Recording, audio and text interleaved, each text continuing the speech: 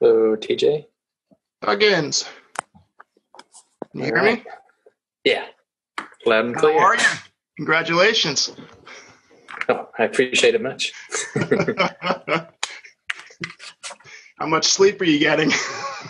So I've forgotten about the sleep part, but no, even with the best baby in the world, which we seem to have right now, no Cool. crying other than feeding needs. Everything's going well. Good.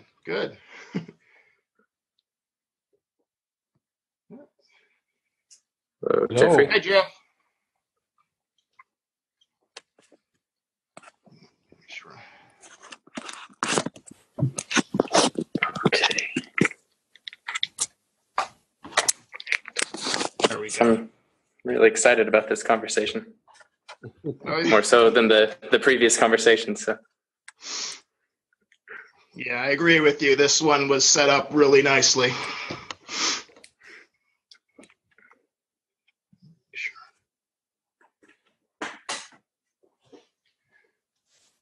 Hey, Jeff.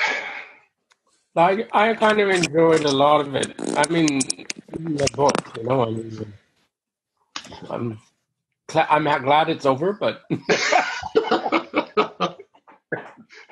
I need a break too. I mean, I enjoyed this last chapter, but we'll wait on foams.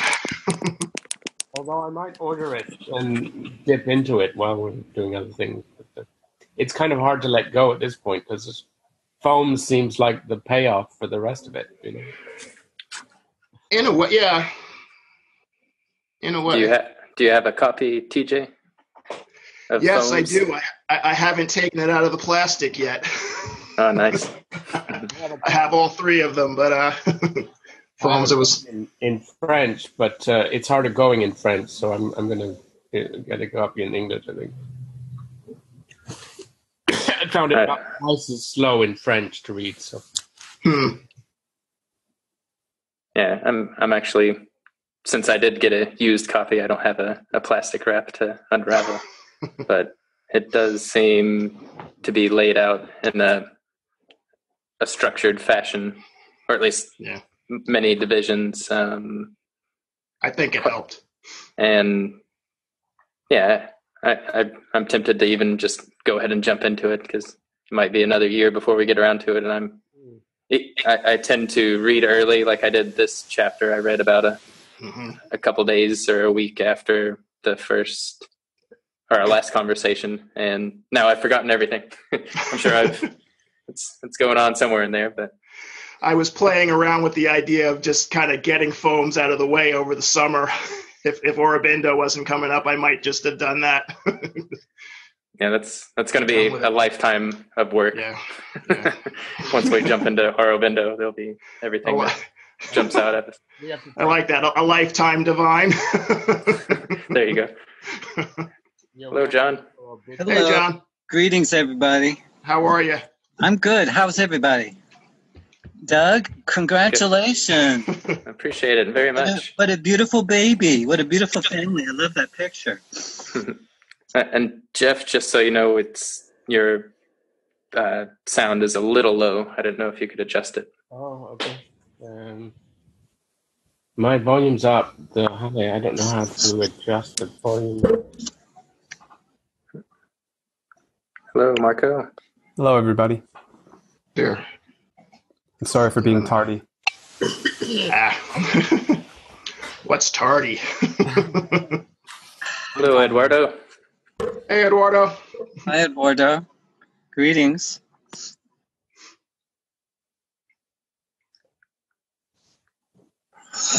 There he is. Is it dark in here?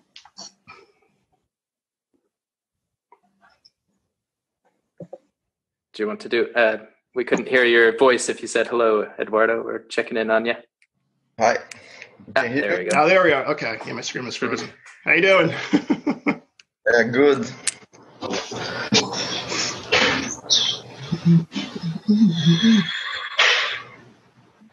Are we expecting anybody else? Don't know. I guess we're ready. Guess so.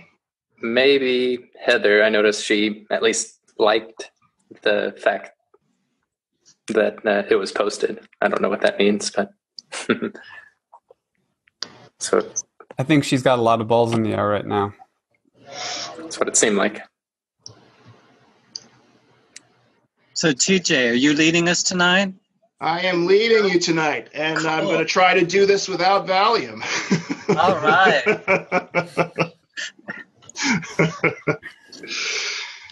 I took with 3 beers because I went to a 5. Yeah, Jeff is low. Jeff, you're fading out, Jeff. Can you turn up your speaker or something?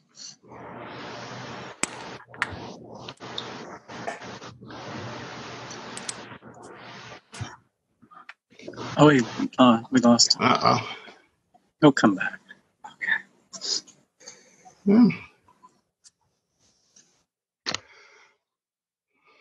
Is this the meditation part, or do we...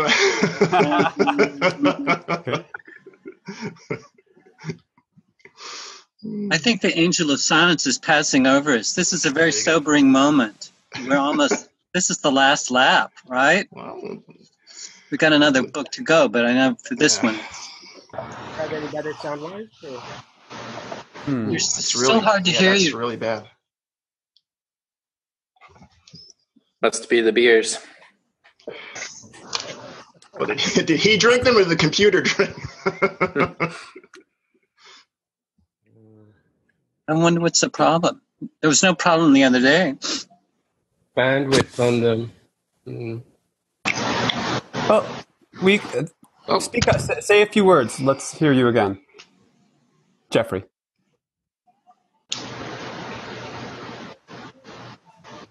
He froze. Yeah.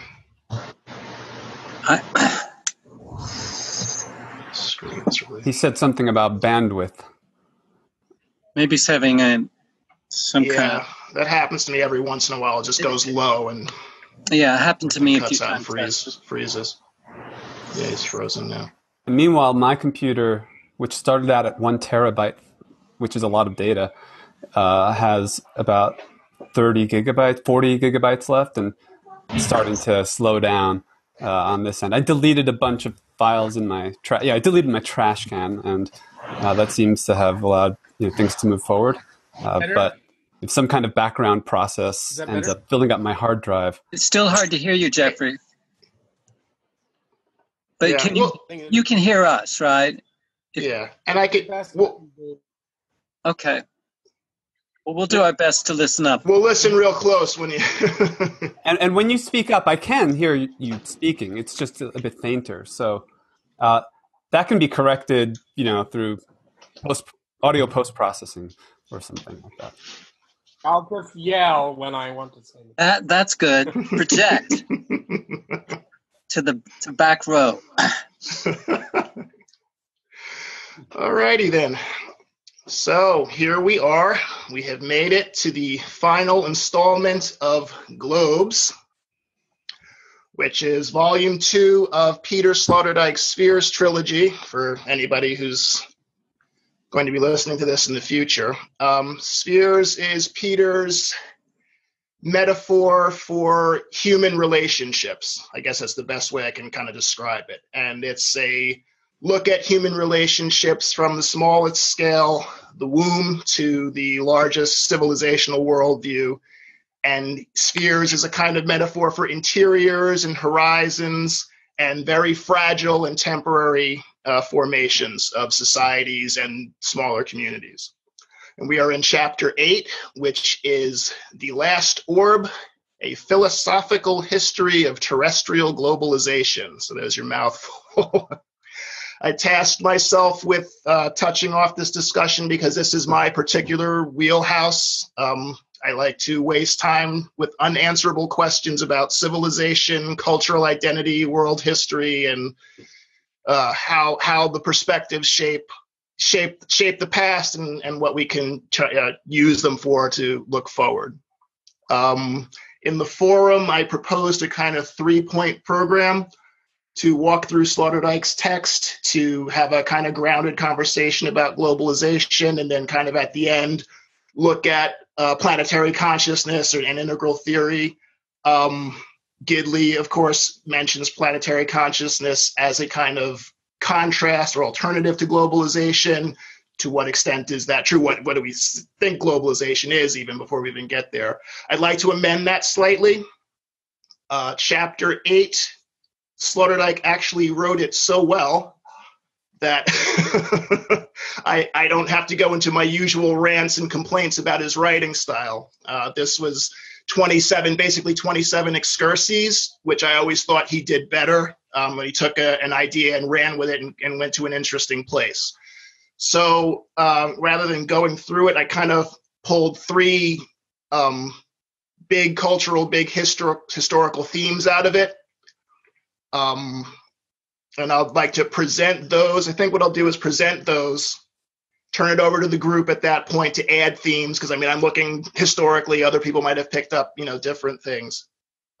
Put those all out on the table, and then have a post-formal attack on globalization. I don't think we have to wait for any point to have planetary consciousness come in or whatever anybody has on their mind. Let's just see what happens from there. If that is okay with the group, then everybody's muted, so Huh? Thumbs up. Yeah, great. What I don't want it to be is a kind of TJ recapitulating all the articles he's read over the years. Most of you guys have actually been to places on the terrestrial globe while I've been in my metaphysical grove of trees outside the city. So, bring experiences, bring your impressions to this. But I will start. I wrote these down so that I can get them out without digressing. Three themes that I heard when I was reading Sloterdijk, and again, add yours after we throw these out there. Theme number 1: terrestrial globalization entailed leaving the abstract orb of the philosophers and acquiring knowledge of the actual Earth. This knowledge made possible a significant break with metaphysical conceptions of smooth and perfect symmetries, and the modern age abounds with collapsed certainties in the face of increased cosmological, Earth in space, and anthropological information. Earth as the home of human cultures, but nobody had any idea what the real variety of that was until Europeans sailed out and discovered all of this. Discovered in quotes, of course. Theme number 2. Terrestrial globalization is, quote, world history in a philosophical sense. And that borrows a phrase not really from Globes, but from In the World Interior of Capital. I think that's page 28. It began as a European project, which at the outset linked emerging national states, economics, and exploration, and continued into the 20th century as capitalist, colonial, and imperial expansion. The world explored through adventure or action directed at a blank, lawless outside, or unknown, of course, that's from the explorer's point of view, has now become a post-historical entity ignored by regular and regulated two-way traffic. What used to be one-way traffic has now come back, which leads to theme number 3. It's reverberations of this European project, especially that two-way traffic, immigration, nativist reactions, etc., that gives salience, if not clarity, to current debates on globalization. This is Sloterdijk talking, and I'm trying to read page 938 as generously as possible. What will be increasingly evident is that globalization was not foreordained. Glib generalizations about the unity of mankind risk reversion to now indefensible abstractions of former orbs. And those are my 3, and I'll turn it over at this point, add themes, comments, initial reactions to... Could you do me a favor? Sure.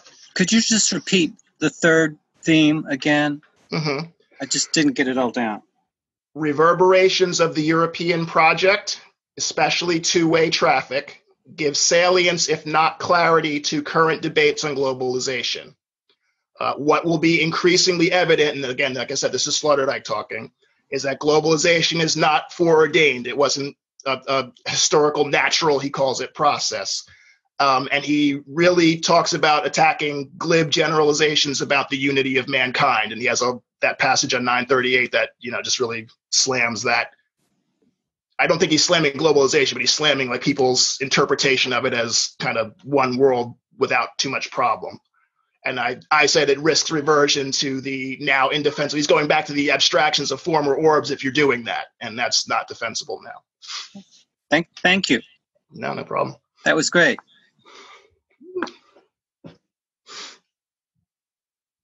Can we chime in now?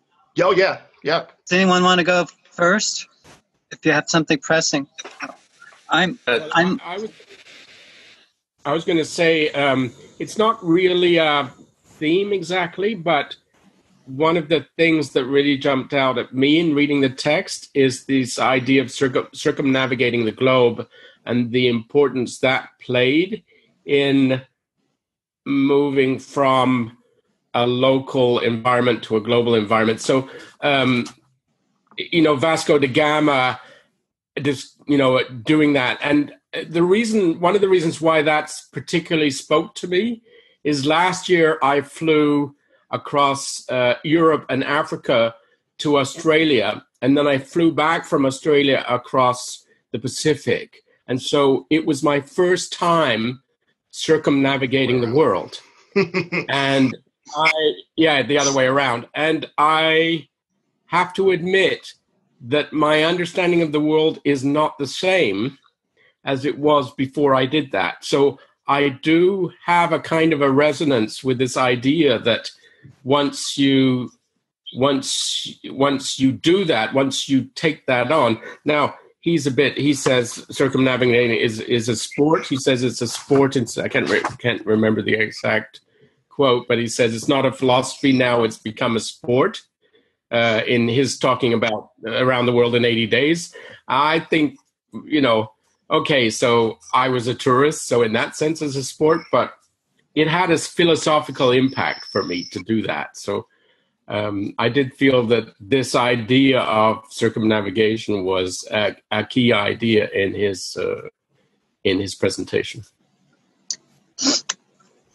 I would just add to that, I agree with that. Eratosthenes figures out the size of the Earth with geometry back in Alexandria whenever he had lived. But then Del Cano and Magellan actually go around, and it's like, oh, yeah, we limp back to Spain with 18 people, left out of this 5-fleet, expedition. And, the world is really there, and the ocean is really a lot bigger than you thought it was. So I think it leaves geometry, it leaves philosophy, and becomes a very real, visceral thing. I agree. Yeah, I had the first time I went to Europe was on a freighter. We caught the freighter in New Orleans, and we went across the Atlantic, and I think we got off at Rotterdam, and then we got to London. But it was about 8 days across, and in the 8 days I saw one ship. It was on the horizon. And we got a storm, which was really horrifying. 3 days we were like going like this, going up and down and left and right. It was right out of Melville. It was really scary. They had to at night they had to strap us into our bunks so we wouldn't fly across the room. It was a really upsetting experience, but I didn't get seasick. But then all my trips across the Atlantic have since then been by airplane. I can look down, and even then I can see a boat once in a while. But it's a 3-hour trip, and but it gave me a really an embodied sense of the different kinds of time frames that we moderns so much take for granted, compared to what these explorers were up to. So I just wanted to share that. It's because it came back to me as I was reading, and he refers to Melville a lot, and what these ancient sailors were doing is incredible. It's horrible to some of the effects of what they did to colonialism, slavery and capitalism. The dark side of that we're still suffering so much from, but we also have to look at some of the incredible courage of certain individuals to pull this thing off. They must have been a little crazy. Anyway, you got a gleam in your eye when you said that, John. Well, that's probably past life recall. Yeah. because it was exhilarating. All that feeling of existential threat, when you're in a storm at sea, it's nothing quite like it. But it taught me a lot about Homer and Melville and all these poor wayfaring strangers, that got shipwrecked. Well, of course, when my family came from, when we came from England to Canada, when I was 10, we crossed the ocean on a boat too. Wow. I was 10, and it was just a great adventure. I had no sense of the import of that trip. I mean, later, obviously, looking back, I realized it was huge, but at the time, it was just this big adventure, and we didn't get seasick. We had all this fun on the boat with all the other kids around, and it was a Russian boat. It was the Alexander Pushkin. So we learned Russian when we were, it was like, it was a real caught out of time in a way. Wow. So yeah, that's the slow way. That's the slow way. But my parents chose to do that because they wanted to get us adjusted to the fact that we were leaving one world to enter a different world. And they wanted to give us that time to process the transition. That's why they chose to use the boat to get there rather than the plane. Because obviously all the travel I've done since is by plane.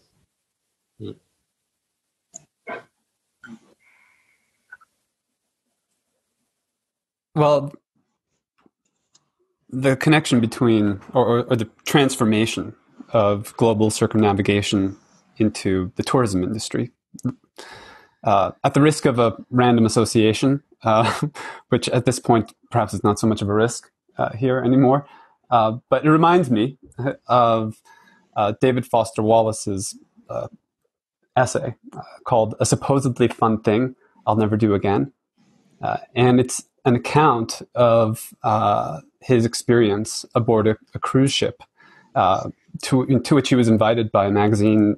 I don't remember if it was the New Yorker or some other one. And so his account is the kind of insider view of a hyper-intellectual novelist, in this consumer adventure on the seas.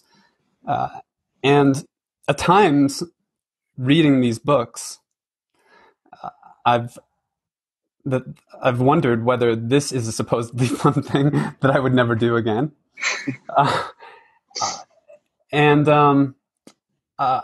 That's kind of that's Nietzsche's question of eternal return, in one sense.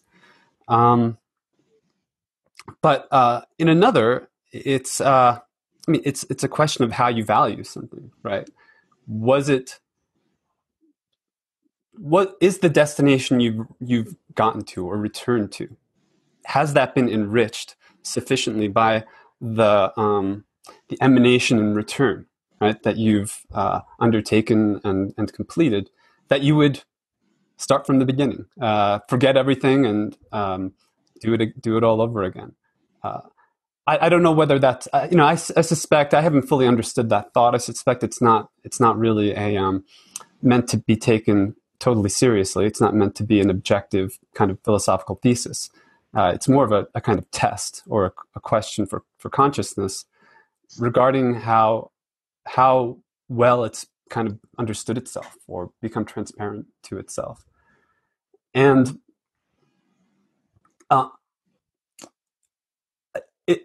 as we were approaching this talk, I was reflecting on, geez, what have we been through?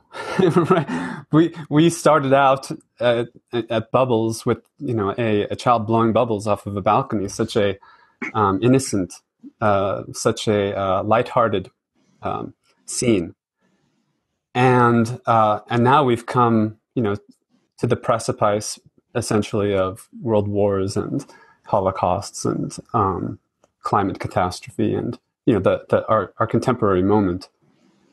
Which I understand Sloterdijk takes up in Foams. And I just received my copy of Foams this week. I decided to order it. I've been putting off ordering it. And on Sunday, after, maybe it was Friday, I was sick. I really just couldn't bring myself to do anything more laborious. And I was making an Amazon order and added foams to my cart because I guess in a certain sense, I want to do it again. But it will be a new variation.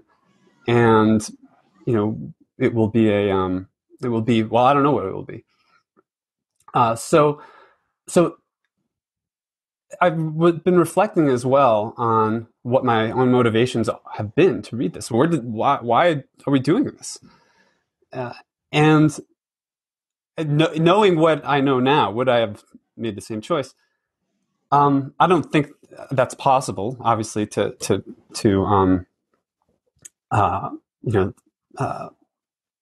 put myself in that same situation. But when I think back upon it, I really didn't know what I was doing. It just seemed like a supposedly fun thing. It seemed like it would be fun. And for all of those kind of frustrations, I think it has been. And I think it's been because we've done it together and because it has taken place in this kind of jovial circumspection that we've shared this through this series of talks. So that sense of a madness or of a not knowing and setting out, projecting into truly an unknown. We've done this virtually. We've done this in this sort of ad hoc atmosphere, created by the forum and by our various interactions and whatever context we're interacting in. But it's interesting to note, I think, how something simple and something almost thoughtless can fulfill itself in such profound ways.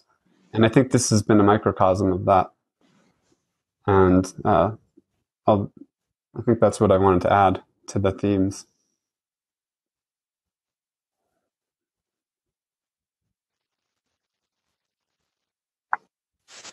So just a thought there.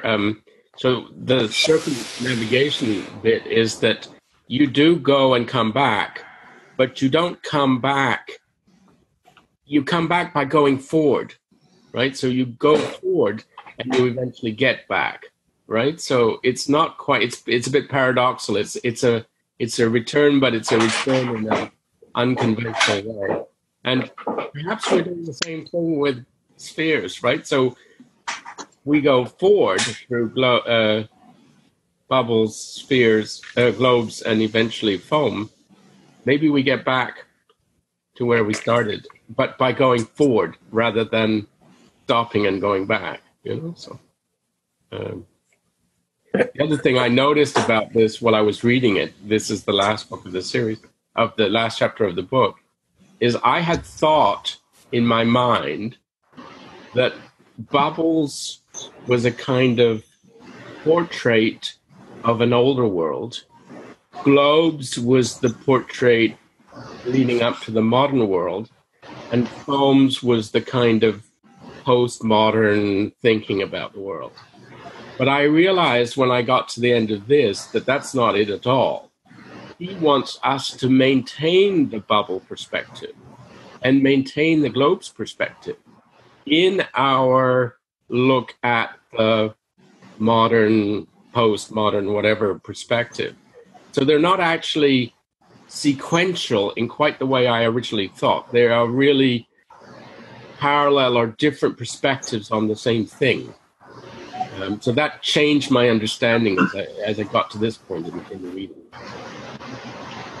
Yeah, it's almost more of a subjective, objective, and intersubjective, maybe all three, but then at the same time, they're all completely intertwined. But I guess going back to the themes, I feel like he's getting at least with the seafaring, the water theme, it's not the earth, it's water, that kind of almost going back to the vascular reversal that we saw maybe chapter 3. I can't remember what chapter, but this idea that we're surrounded by waters in a womb-like experience. We don't need a container. We're contained within the waters. But that sort of goes away with this view that we're no longer, like, we see Mother Earth and that type of thing, but he's almost saying, at least by the end of, and leading into foams, but at the end of this, he's leading us into a new form of kind of subjectivity, I believe, leading into the modern or post-historical area. I don't know that I'm confused by his terms at times, but I like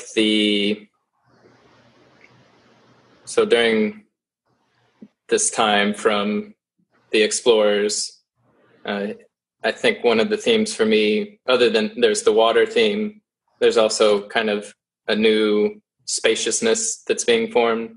We talked about circumnavigating the globe, so that it's not the infinite outside. We're no longer afraid that we're going to fall off the edge of the earth. We've realized, okay, well, we can see this world picture through the globe, the formation of the actual tangible globe. We can sit there and observe. So that idea of space really opens up new possibilities and a newer form of subjectivity, kind of the conqueror mentality, no longer afraid of the unknown or unknowable. And then that leads us, I think there was a chapter titled The Risk Takers or something similar. So we're able to go out, to branch out, to,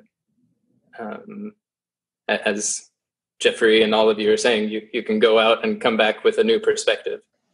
But at the same time, we're not risking our life by journeying for 80 days across the globe as non-tourists, or 2 years on a seafaring journey. We're literally traveling the globe daily now. So, but during this time that he's focusing on the second phase, the post-metaphysical, is that what he's calling it? Where we're able to be risk takers, to all be seafarers, and to have a new form of conquering. That's about all I want to say about that. So my theme, I guess the themes are kind of the water, the new idea of the globe, and then being able to be brave, risk takers, I suppose. I don't know. Confronting the novel.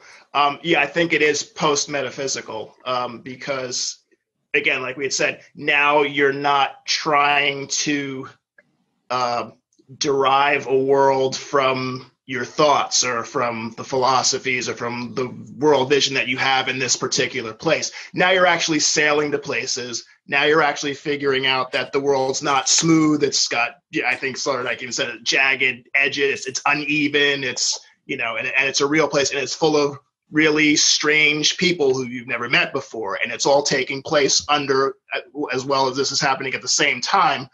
There's not a shell around you, a cosmic shell around you either. It's now we've discovered infinite space. So you're kind of out there, and everything that's happening to you, it's not metaphysical anymore. It's viscerally physical.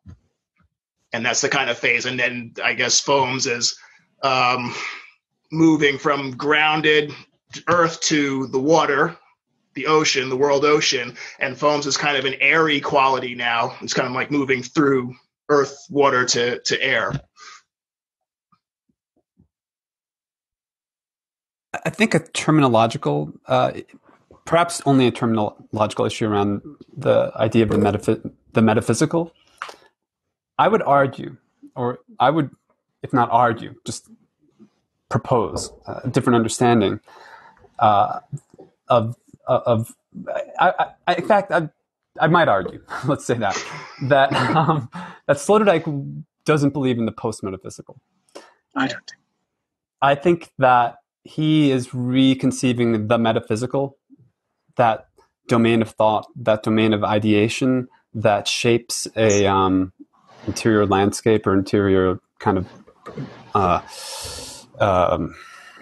architecture, as no longer feasible in this absolute sense. It can't be, although it's still trying to be in many senses, Right. the project of total world encompassment and domination and conquering. That hasn't worked. And wherever I think those motivations that are still active, we have trouble, right? Like that. that's where things clash. That's where we get the clash, right? Of the.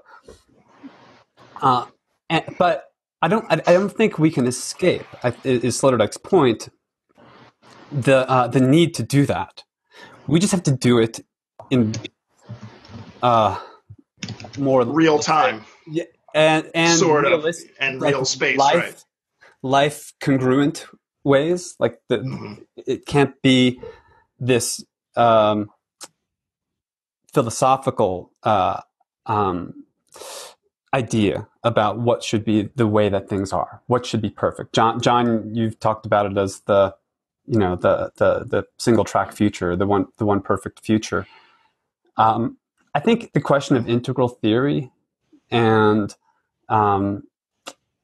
theories of everything, even what planetary consciousness might be, those might have qualities of this totalizing orb kind of idea or move. And I would like to maybe question that. That's something just to bring into the thematics of what we're doing and maybe disturb disturb the little micro orb that we have so far. Like what is the metaphysics now, right? If it's not post metaphysics, but it's not absolutistic metaphysics, and is that planetary? If so, how is planetary different than global? Well, can I respond to that? Yeah. Okay. I think Gidley said, talking about outer space as the last frontier, she said, no, it's inner space.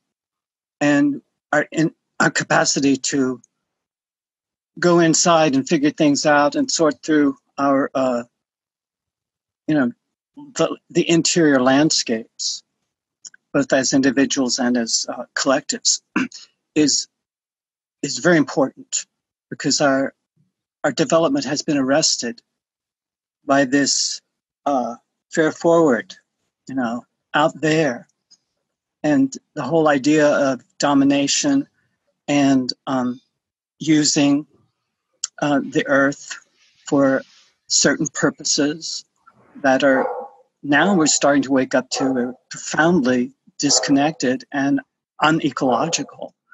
And the whole idea of this transhuman or post-human fantasy that we're going to, I heard a physicist say this, that we could colonize the galaxy in 1,000 years.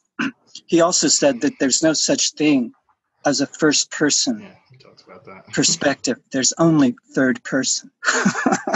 So to me, I think he's that's the arrested development. Maybe high levels of cognitive capacity, but that's the kind of arrested development. Yeah, I wouldn't call Julius Caesar stupid. I'm sorry, what? I wouldn't call Julius Caesar stupid, so I agree. It's high cognitive, but I think I responded that he wrote his whole book about the Gallic Wars was written in the third person, so he could detach himself from, what was going on. Right. And it can get but I think I think what Gidley would say, a post-rational planetary futures would rely a great deal on different kinds of metaphors for time and space, and a friendliness towards, what Gebser, and we've been talking about the aperspectival, that unlike the modern, which is basically past, present, future, with perspective, great achievements, the mental structure, but the downside of that mental structure is reductionism, and nothing is real unless it's quantifiable. Therefore, it's objective only. Third person is the only thing that exists. Second person doesn't exist. First person doesn't exist. Third person. So that kind of reductive science that dominates our culture today is, I think Gidley would say, where we're really stuck in the arrested development of some people. I don't think vast majority of humanity is stuck. I just think it's a very dominant group. Because I don't think the world has been disenchanted to most people. It's just those persons, and we all know and love them well, most of them in academia or in science or in our political systems, these institutions with hardening of the categories.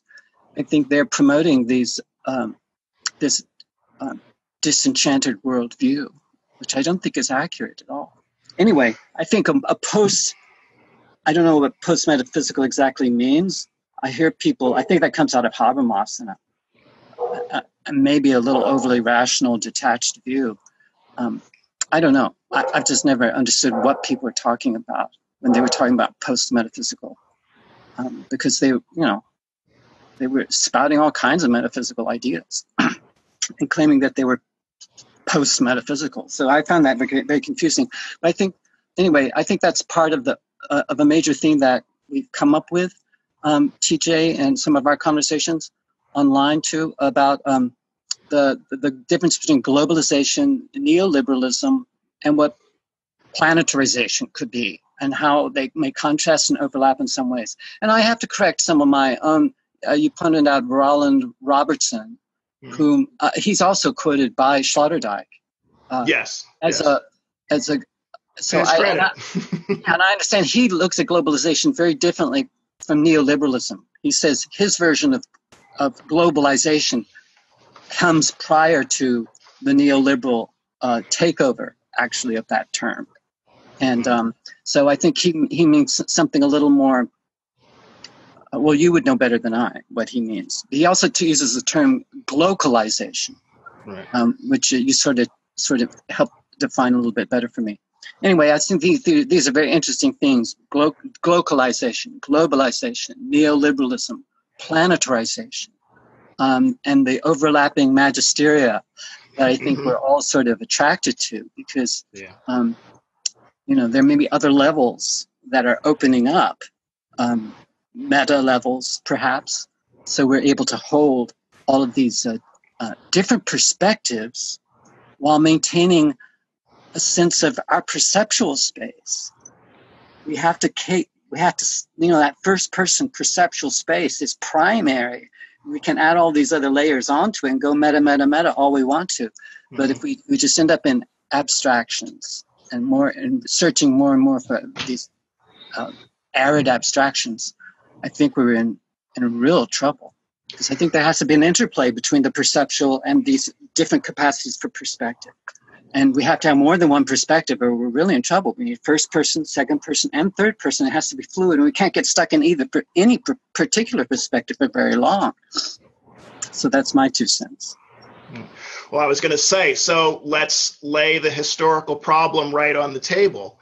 These people who are pushing for this kind of disenchanted way of the world have benefited from 500 years of capitalist and colonial and imperial expansion. That's the way the modern world has worked, and that's how we have built all these things. Of course, we built the atomic bomb as well in the end of that process, but this is, where people are coming from. And changing that is a threat to a certain status quo.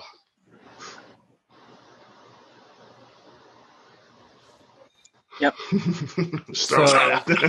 Well, I mean, it starts to get political here, right? It always has been political, economic, social, it's all tied together.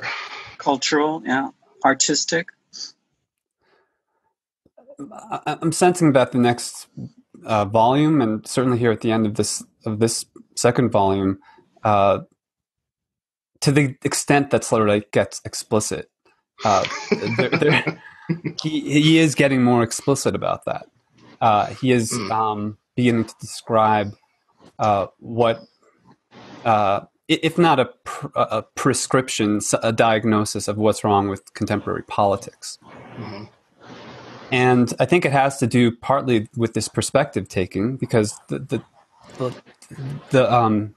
liberal, neoliberal, corporate, that Washington consensus type of thinking tends to be a lot more biased toward the third person, one unifying orb kind of mentality. And what Sloterdijk is saying is that they're totally ignoring what it feels like to live in global reality, in a globalized reality, and that's their undoing. And if we were to look at the last election, so that an analysis could be made along Sloterdijkian terms, I guess, around what exactly happened there, around the relationship between the first person lived realities of people and their felt needs and the expression of that contra a much more reasonable, bigger perspective, which nonetheless could not meet those needs, and that disjuncture, that gap, is so profound and so dangerous, really. It forces you to question your definition of reasonable just then. Indeed. Well, I'm sorry. I agree. I think he's done a good job in this last chapter. I was very disappointed in the last two chapters. I think it was some of the most turgid prose I've had to read. It's just awful. But I think this last chapter, I think it really comes together, and maybe it's because he's very good at these little vignettes. Yeah. His inspiration is, it has a good feeling, and it sticks with you. I was fully engaged. I was reading it for hours, and I didn't need a break. I didn't look out the window and yawn and wish this thing was over. So I think that's a good sign that he's writing better, that his writing has improved, and I would hope the next volume it would stay at this level. I would definitely commit myself to it. So anyway, I think he's earned my respect, because I really thought he was just getting more and more flatulent, drinking way too much beer and not doing his, like you said, it looked like the worst journal day I've ever had. Right. If you ever look back at your old journals and say, what the hell was I thinking about? That's exactly what it looked like. But I think he's really turned into a real professional. And if not a visionary, at least I think he's pointing to the need for what I think Gidley is pointing to the need for, that post-rational sort of integral view. I think if he hasn't gotten there, I think he's pointing out in some ways his uneasiness and his recognition that we need something like that. So now, Doug, you said that transition. I think he's in between. Yeah. He's in that phase space. Doug, you said this chapter is also pretty much the text of In the World Interior. Where'd Doug go? Yeah, there's two chapters on subjectivity, which maybe helped me realize kind of the hints that the subjective that he's talking about, they were kind of spliced in between, I don't know, maybe chapters 9 and 10 or something like that. Yeah, I think you meant, okay. And then the second half of the interior, it goes into the interior part of what he's talking about. So this chapter talks, or the one we read, the last orb, is kind of the global exterior, and then the second, which I didn't read the second half, so I don't know exactly what it's talking about. But it's more of the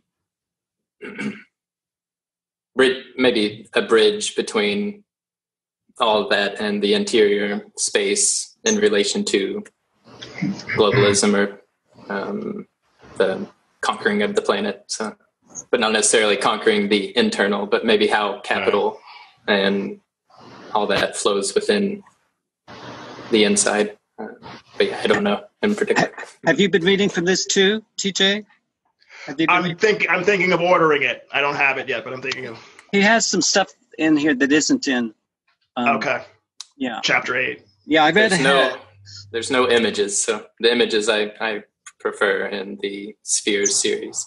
I think that's what makes it so beautiful. And TJ, you mentioned that an image, at least the last one you posted, can speak 1,000 words, and some of his images literally do that. You can sit and ponder on an image for an hour if you really wanted to. Right. At least I can. No, I think it's very creative. His writing is really good in this one. And when did that come out? This was in 2000 and first published in 2005. The English edition 2013. And you can feel, I don't know, I think a lot of what we've read has been sort of, before 9/11. And this is... That's what I was going to... It seems like he came out of his trance, and sort of started to focus his attention. But globalization theory in general did that as well. We had Francis Fukuyama with The End of History and Liberal Capitalism Wins the Day. Samuel Huntington coming a year after that. No, we've got problems that are still, in the world. And then his Clash of Civilizations thesis is interesting until 9/11 hits. And then it was like, told you so. And we it's like it's like a whole paradigm shift with that. Yeah. I think Anthony Giddens would be in that camp too. I remember reading him talking about the nation state isn't big enough to handle international problems. The international, but it's too big to handle local problems. Right. So, and he's putting this out in the 90s. So it gave the impression, everyone has the impression that the bus is running, but there's no driver. And I think that hasn't changed much. I think most of us are still feeling that, or maybe it has changed. Maybe it's more moving towards a more totalitarian, American fascism. We'll find out. Yeah, it's history, so it's going that way. Right. There's maybe no driver, but there's a ticket taker. Yeah.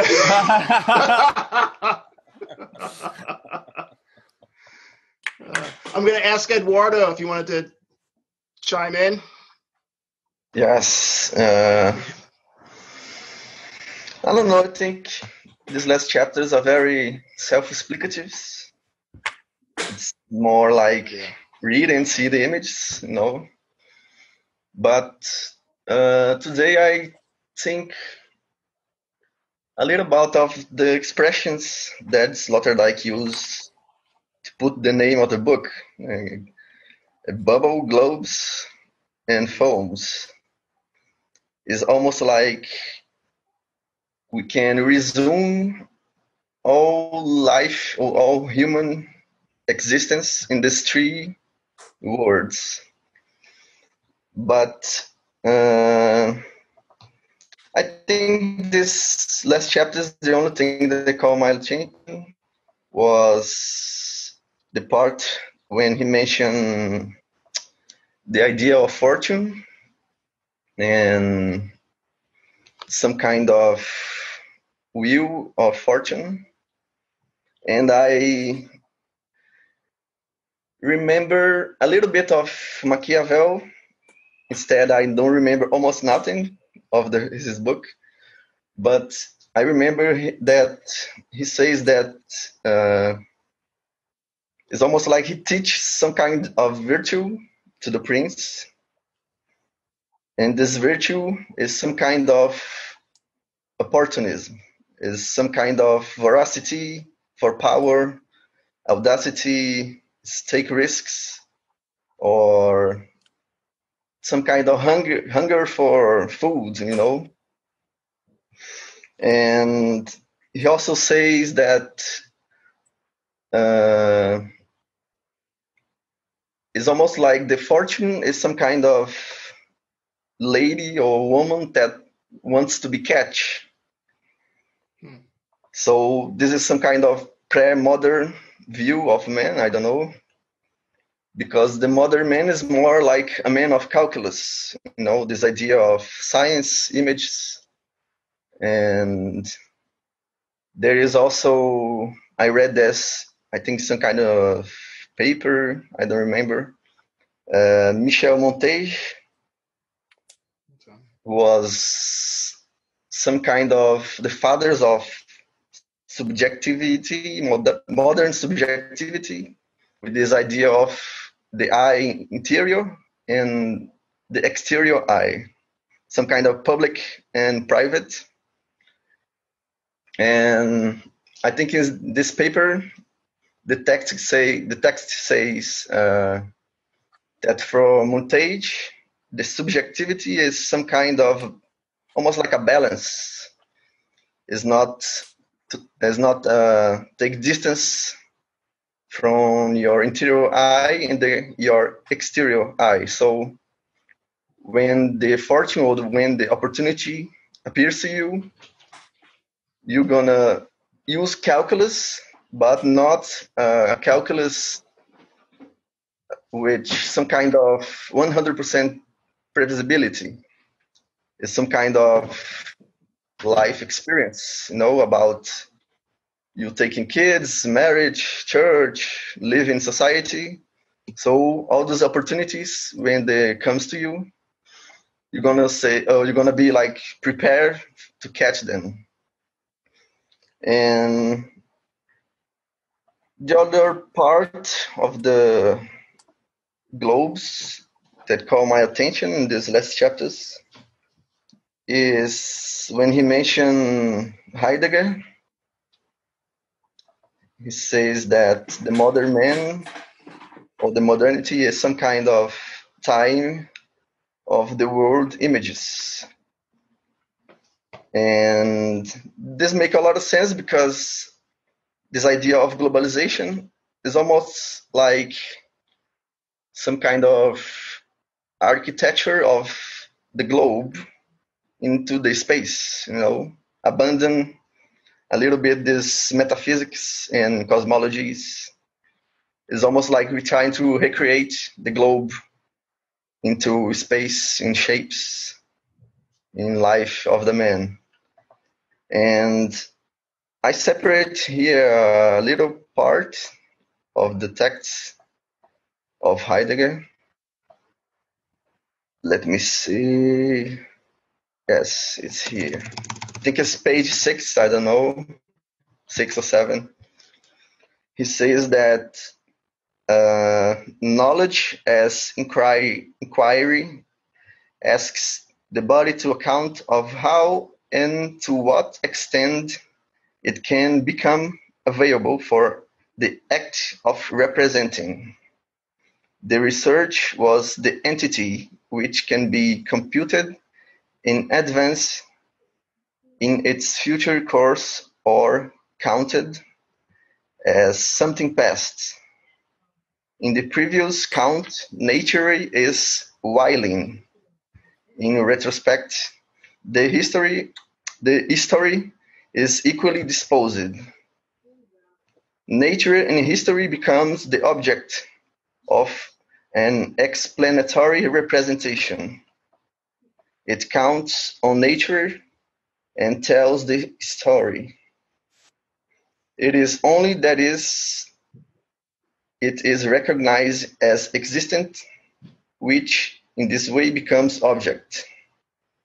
There is only science in the form of research when the being of the beings is sought in such an objectivity. This objectification of the entity is consumed in a representation that seeks to bring every being before itself in such a way that the calculating man can assure itself of the being, that is, to be sure of it. Therefore, there is only science in the form of research when, and only when, truth becomes the certain of representation. Descartes' metaphysics defines for the first time the entity as objectivity of representation and truth as the certain of representation. So I think he's talking about the modern science, and Sloterdijk says in some part of the book, I don't remember the chapter, that some kind of expeditions around the world, some kind of scientists, they are now taking notes of the topology, the fauna and flora, and almost like painting the world to their own eyes. So this is a little bit of, I don't know, the beginning, but probably 16th, 17th century, things like we call today botanic, ecology, biology, anatomy. So the man now is the being that creates images and transform those images that already exist. So if we think in navigations or globalization, this starts with almost like Europe, the Occident, the West, that we call here Occidente. And I think the globalization can see as some kind of occidentalization, because now the man develop machines and develop procedures and methods to get or to find or to explain some kind of temporary truth. It's not more like a cosmological and metaphysic of truth is like a center is God, like points become centers. I think for him this no longer exists. It's more like it's almost like everything. It's some kind of big anthropology, because the man creates, transform images. So he is the starting point and the end line of this. So he puts himself as self like an object, like an image. So the humanism is almost like aesthetic and moral anthropology. And let me see.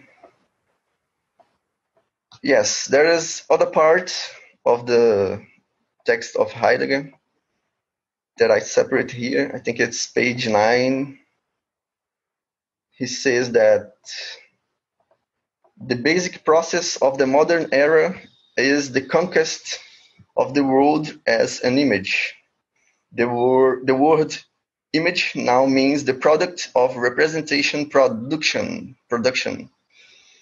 Man struggles there for a position in which we can be the being that gives the norm to all others and established parameters.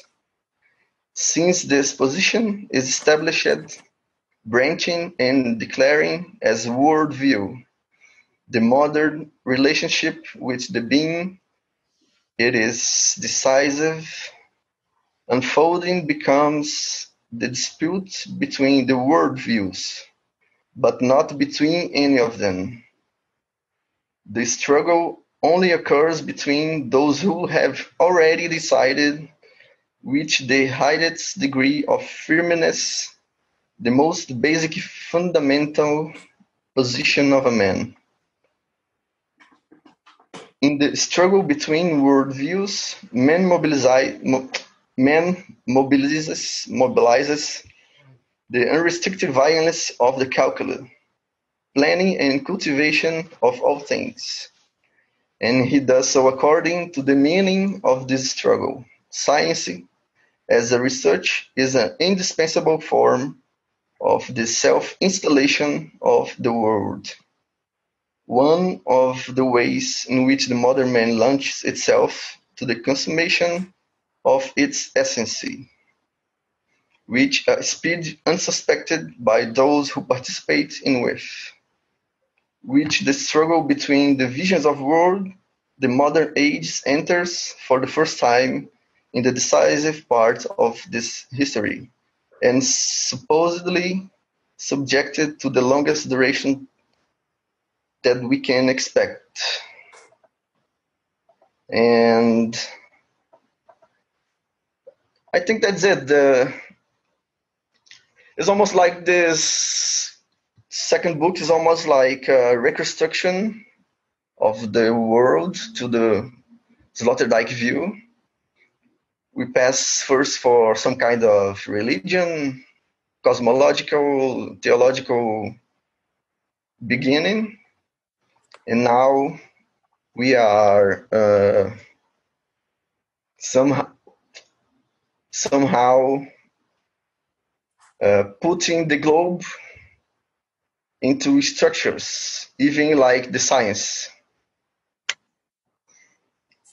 And I think that's it. I think for me, foams, I think, can be more interesting than this book. I like this book, but some parts it's a little. It's so much effort to read, especially the part of Dante's Inferno, 100 pages, But 700 to go. yeah, and more 700 in Forbes. But I really enjoy this work of Sloterdijk. Probably the Forbes, as I reading now the title of the book is Plural Spherology, I think. Let me see. Yeah. I'd like to respond to what you said. I don't know much about Heidegger, and I attempted to read his paper on technology, and I grabbed some information from it, but I didn't fully grasp what he was saying because I didn't have the time to focus on it. But you said, and I have in my notes too, the modern age as conquest of world as image or picture, and that kind of ties in. I have it under my modern subjectivity notes here, and somewhere I read, I think it was Sloterdijk, stating that we're now, or rationally motivated actors, and kind of going back to the telecommunication aspect of it, we can all, I think he said this, I don't want to quote him on this, it might have been somebody else I read, but we activate our inner pope in a certain sense, to where we're influencing, we're erasing, we want to erase the doubt of everybody around us that we do as an individual have the right way to go. And we want to establish dogma, not necessarily religious dogma, but our own perspective. And going with this, there's also the removal of the master, the removal of God, or removal of the one specific political figure you can trust. So if their reality does not fit, then that's when we start our revolutions. And Sloterdijk, or whoever this was, so I apologize to whoever wrote these words, but the revolution isn't necessarily like a revolution in the modern day sense, but it's there to kind of disable the oppressive, the destructive, or what's kind of depressing us. So that leads us into, basically what you said. So I was kind of going along with that aspect of it, but I'll stop there. I don't know too much about Heidegger. Yes, I just to finish my part. I think probably the foams, like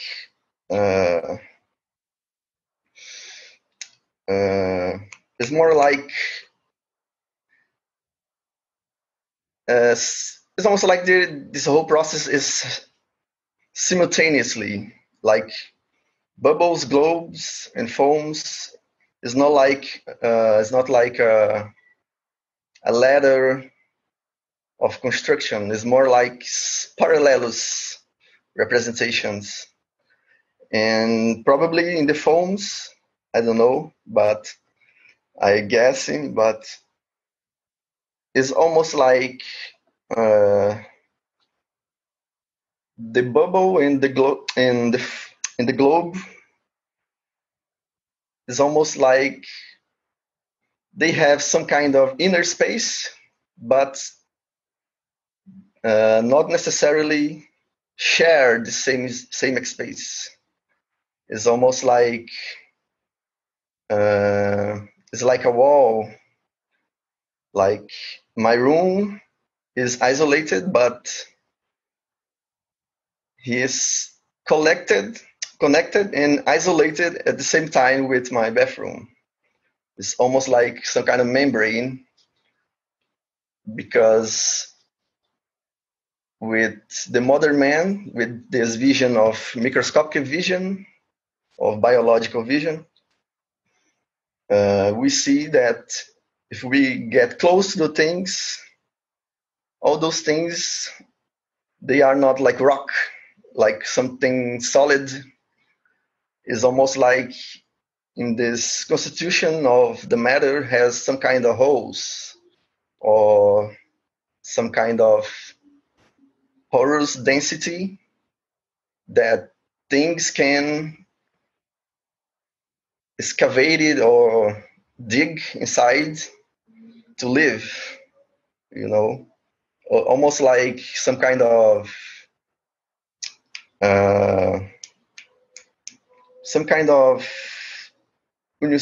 unicellular life, like some kind of bacteria or something like that.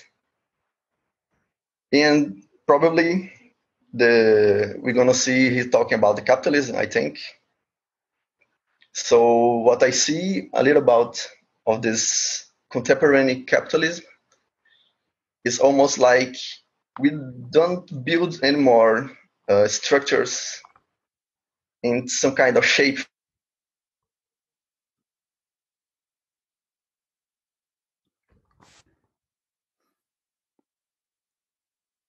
Did he freeze for you all as well? Yeah, he just froze. Yeah. Well, shall we wait for Eduardo, or shall we move on until he comes back? I had some comments about, because I agree that there's this whole thing about image that was in Sloterdijk's text here, and also about time synchronization. He talks about the global world as being synchronized as distinct from the older world, which was asynchronous.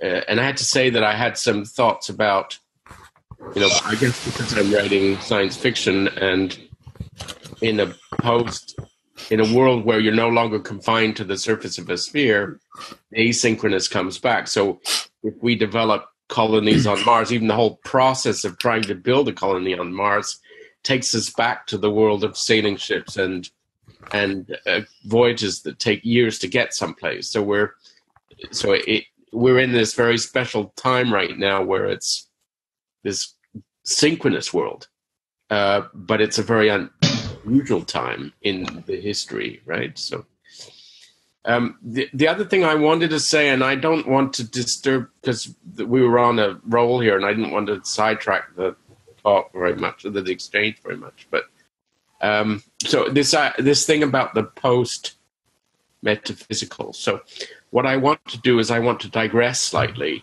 and I want to bring in a cross-channel connection to the Weird Science podcasts. So one of the Weird Science podcasts that they did was on Philip K. Dick's work, and it's based on an article of Philip K. Dick, of which they gave an excerpt of the article, which I read.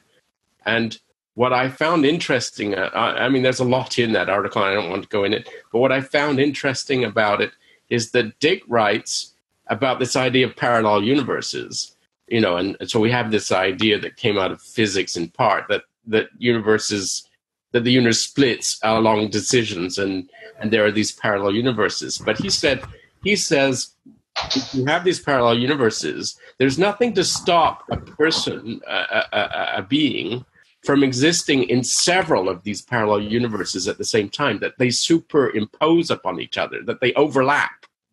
And so that we're not in one universe with these branching, but we are in a package of universes. And I find this idea in a way dovetails with this idea that you were talking about of post-metaphysics, right? In a sense, it blows up our traditional ideas of metaphysics as a single, and it ties into this idea of a multiplicity of points of view and a multiplicity of possibilities. So anyway, I found it really intriguing, this idea, and it seemed to me in some ways relevant to our discussion on integral theory in an odd kind of way. So. Does it have something to do with the quantum foam? Quantum foam. Well, yeah, we have faster than light quantum. I think that's the difference between the imaginary and the imaginal. And there's a lot of talk, Gidley talks about the vision logic, and that there are different kinds of logics that might apply. And part of having a vision is finding a logic to go with it so that you can implement it. So there's always the concrete and the abstract. We move from the concrete to the abstract to the concrete. And in different universes, that's going to be a different kind of arrangement. The imaginal, unlike the imagination, is a real place, and it has an aspect that's objective. And so if you've had a lucid dream or an out-of-body experience or a near-death experience, or a telepathic experience or synchronistic event, the whole notion of a divided inside-outside is called into question. So I think you're right on there about that, these latent capacities, which I think we already have. I'm walking down the street and I'm operating in several scenarios, and I'm sure most of the people around me are as well. We're using our imaginations sometimes in extremely destructive ways, but I think we can train ourselves to become more sophisticated and more tuned in to very subtle shifts in consciousness, what I would call polyphasic. Right now, we're very fixated in a monophasic world. But I think studying Aurobindo and studying multiple logics and continuing to read poetry and produce art or enjoy art, I think these are all ways for us to train ourselves in creating a more polyphasic culture that could nurture us rather than getting addicted to a monophasic aspect and projecting that onto our technology, which amplifies that monophasic perspective. And that's where I think we start to live in profoundly unecological ways. So it would be my expectation when we start to train ourselves in these imaginal capacities, we'd be using different kinds of logics, and I think we'd be having a whole lot more fun. And I think this is where we would be not wanting to escape the planet because it's so polluted and so depressing, but we would want to, share these internal landscapes, these metaphorical landscapes, and that would be an area of entertainment, perhaps, that would make the internet look really primitive. So I think that we would be probably working in small groups, but we could amplify certain healthy trends as we get more adept at tuning into the polyphasic. And we could start I think harnessing this energy that is right now is just, I think, disorienting most of us. So we're not able to ground these imaginal higher energies. They may come in flashes once in a while, but rather than create a stability, a new kind of stability that we can then share, it tends to destabilize us because we don't have any clear reference points because we're so addicted to this, one size fits all kind of consciousness. But anyway, that's a great theme. I hope we can develop that further. And Sloterdijk and Foams does have 9 anthropogenic islands that he talks about. The chirotope, phonotope, uterotope, thermotope, goes on. But so there's all sorts of aspects that he's focused on that will tie in with what I assume he focused on in Bubbles. And so as you're walking down the street, you can maybe take in your own aspects. And then also one day, maybe next year, you'll be focusing on Sloterdijk Island. So. Well, yeah. Well, I think if you love another person or if you love a writer, you start to see the world through their eyes. And you start thinking, oh, I know what this person would like. Or I know how this person wouldn't like this. It's because part of you has that kind of fluidity to step into their perspective and their perceptual space. You can imagine walking a mile in their shoes.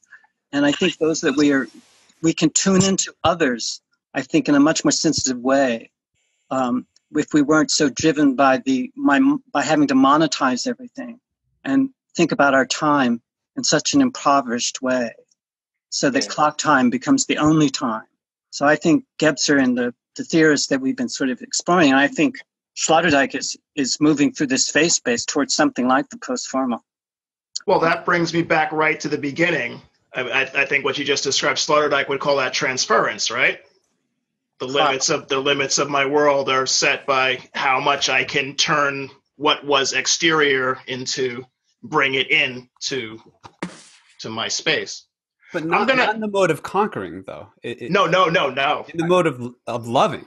Right. That's the beauty of transference. Right. But please. Yeah, that's all I was. I wasn't going to, but I'm going to throw Robertson's definition of globalization out at this point. Please do. Because it's very simple, and it's the compression of the world, the world becoming simply one place, not one cultural zone, just one place, what I say in the form of kitchen with lots of chefs in it. And it's the intensification of consciousness that this is taking place. And that's why his field has got all these arrows going every which way, because there's no set direction. It is a very polyphasic type of, it's almost like he's done an AQAL with this. And I think Sloterdijk is kind of pointing to this too, because I won't read the whole thing. It's on page 938. He launches into this long thing about terrestrial globalization not being a natural thing. You have all these cultures and all these peoples, and we're not, in his definition, we're like not naturally joined together, and we don't have a natural affinity for each other because we're so different in such different cultural spaces. But he's saying now we're in the world where that can't be ignored anymore, and how do we deal with that positively? Right. Because we've tried the conquest.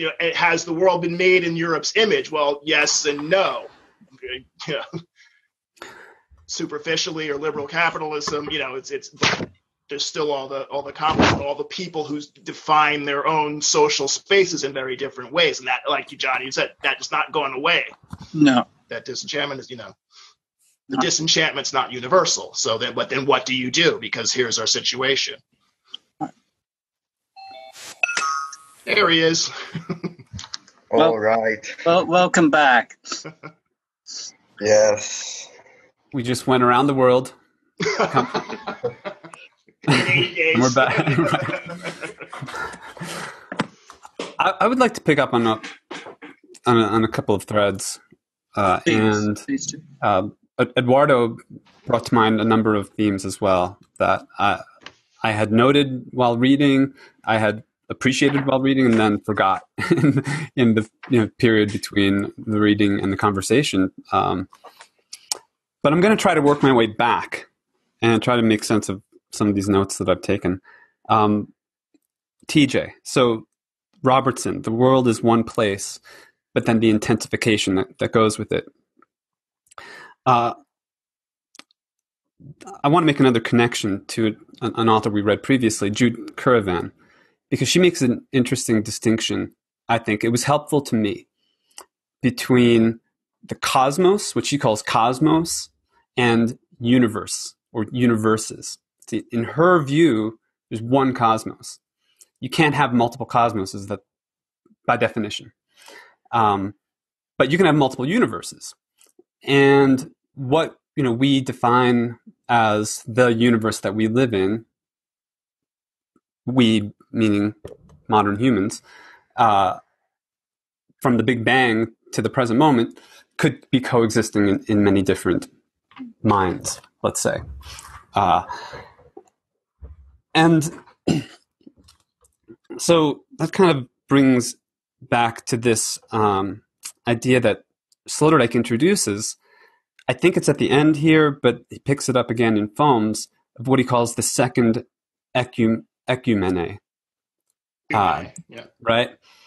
I didn't totally catch what the first one was, unless that was the sort of globalized, metaphysical globalized view. And the second one is the actuality resulting from these multiplicities sharing a common planetary space. If that's that is my kind of initial understanding of it. Just real briefly, ecumene, William H. McNeill is a world historian, and he uses that. And there have been several. It's just kind of when Rome, the Kushan Empire, the Middle East, India, China, but the trade among them makes that kind of one closed system, which excluded the old world because, of course, there was no contact with the Mayans, the Aztecs, and everything on that side of it. And then for him, the second would be after 1492 and the closing of that. But that's a historical thing. But an ecumene is just basically a system that has a cosmos that has multiple universes in it. Okay. So step back one step further in the conversation. I'm kind of trying to work backwards. Yeah. We have the idea of the last orb, right? And the last orb is a play on Nietzsche's The Last Man, which was the theme that Heidegger picked up on in the piece that Eduardo read from, which I wanted to verify, was that The Age of the World Picture by Martin Heidegger? Yes. Okay, so an essay called The Age of the World Picture. There's another essay that was, I think, referenced as well, which is The Question Concerning Technology. That I think, Doug, you may have been referring to that, and Heidegger's idea there that, well, essentially what you read, that technological consciousness or attempts to order beings and put each in its location, have them all permanently unconcealed. This is another theme that Sloterdijk, I think, picks up and sort of fills in Heidegger really well, because Heidegger doesn't talk about history at all, in the sense that, common people understand it. But he fills in this mania for unconcealing everything, for giving everything a location in a verifiable, unitary spatial, map, all the conception, which takes the shape of these maps. It goes on for a while about the maps. It's like the globe is a great idea, but it's not as practical when you need to know, what lands you own, and what deals you might be able to transact with other owners. So, there might be a Sloterdijk talks about these possible philosophies, right? That don't exist yet. Or don't, only exist hypothetically. But there might be a philosophy of like the evolution of ownership through all this, because that's that conquering that it transmutes into our modern regime of, or modern understanding of property rights and international rights, and presumably space rights, because we're going to have to figure out who owns the moon, who owns Mars. If Elon Musk gets there first, does Tesla own Mars? How does that work exactly? It's a good question. Who owns the water? You're gonna have to, Because it's settle Antarctica first. It's a good question. Because property, of course, was one of Neil Ferguson's 6 killer apps of Western civilization, by which the first modern system came to be what it is in all of its glory. So now I guess we have to do the same process again, or hopefully we've learned our lesson next time. Well, one of the things that Nietzsche says about the last man, which Heidegger alludes to in that quote you gave, Eduardo, is that the last man lasts the longest. And in Nietzsche's view, this was sort of an aesthetic state of affairs. He wasn't a big fan of modern bourgeois, commodified, comfortable humankind. He wanted to assert a more noble ideal. He wanted to affirm the man, in Nietzsche's view, who created themselves, realized themselves through this creative transformation. And he has a metaphor in a parable in Thus Spoke Zarathustra of the way these transformations occur. I'm not going to go there right now, though. So the last man lasts longest, the last orb, and then moving into foams, this state of aperspectival madness, this pluralism, kind of uncontained.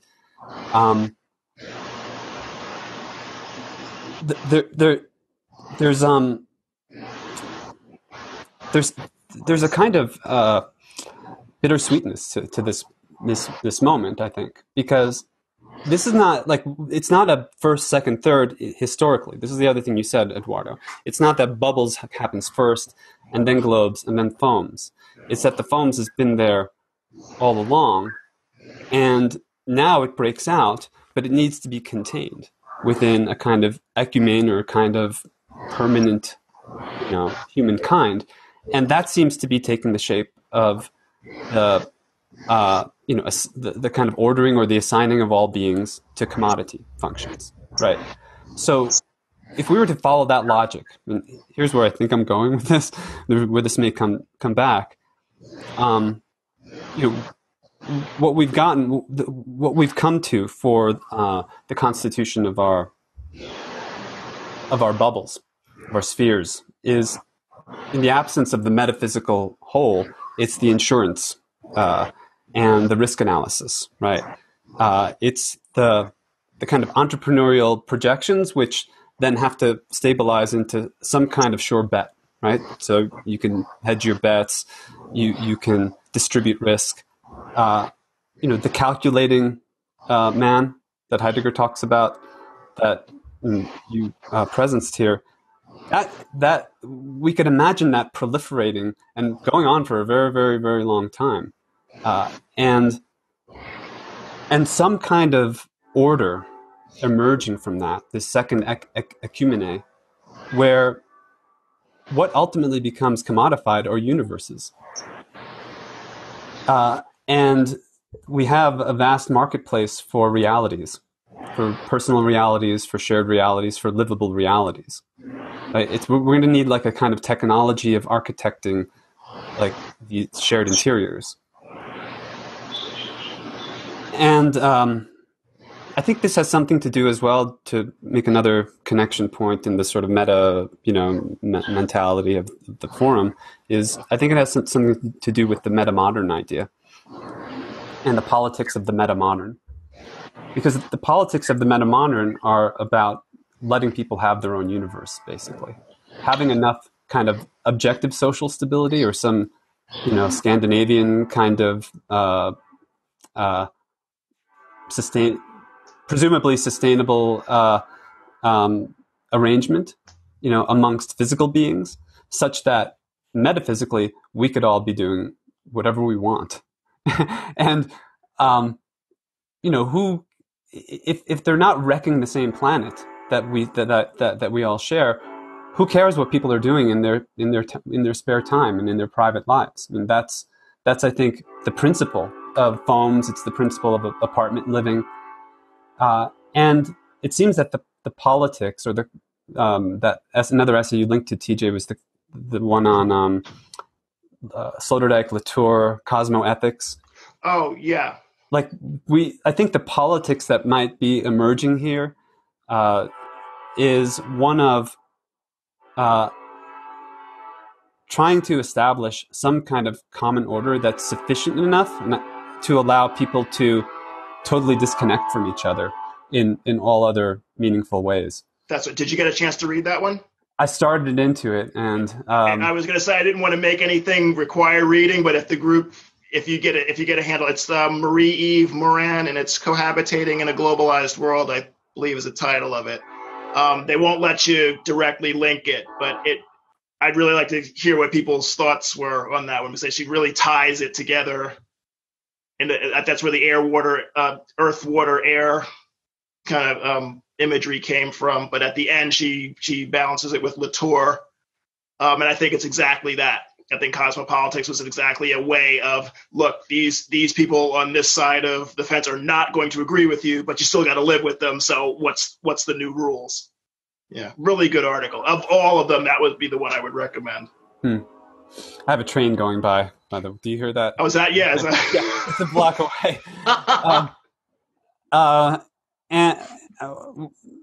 Well, I mean, here's the, I guess, last thought, just to wrap that up. I mean, and maybe these might be my last statements on this book, for now. I'll say that, as someone who has sort of ventured forth as a cosmic entrepreneur, with the kind of mania around, that entails, and the sort of sallying into the unconcealed, and universe building. Geoffrey, you may relate. It's such a kind of exciting time, actually, for that, because we can do that, and at the same time, I come back to this one place. Like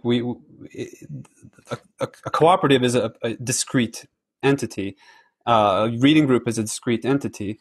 A planet, but a planet is a discrete entity too. But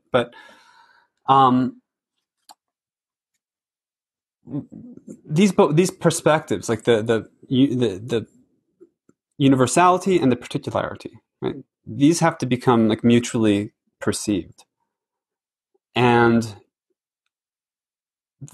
this is where I think maybe Sloterdijk loses, like it doesn't quite reach that sweet spot of realization, because there's some spiritual realization, I think, that is necessary to live in the infinite and the finite at the same time. That is not easy. That's Nietzsche's tightrope walker, doing it for entertainment purposes there, but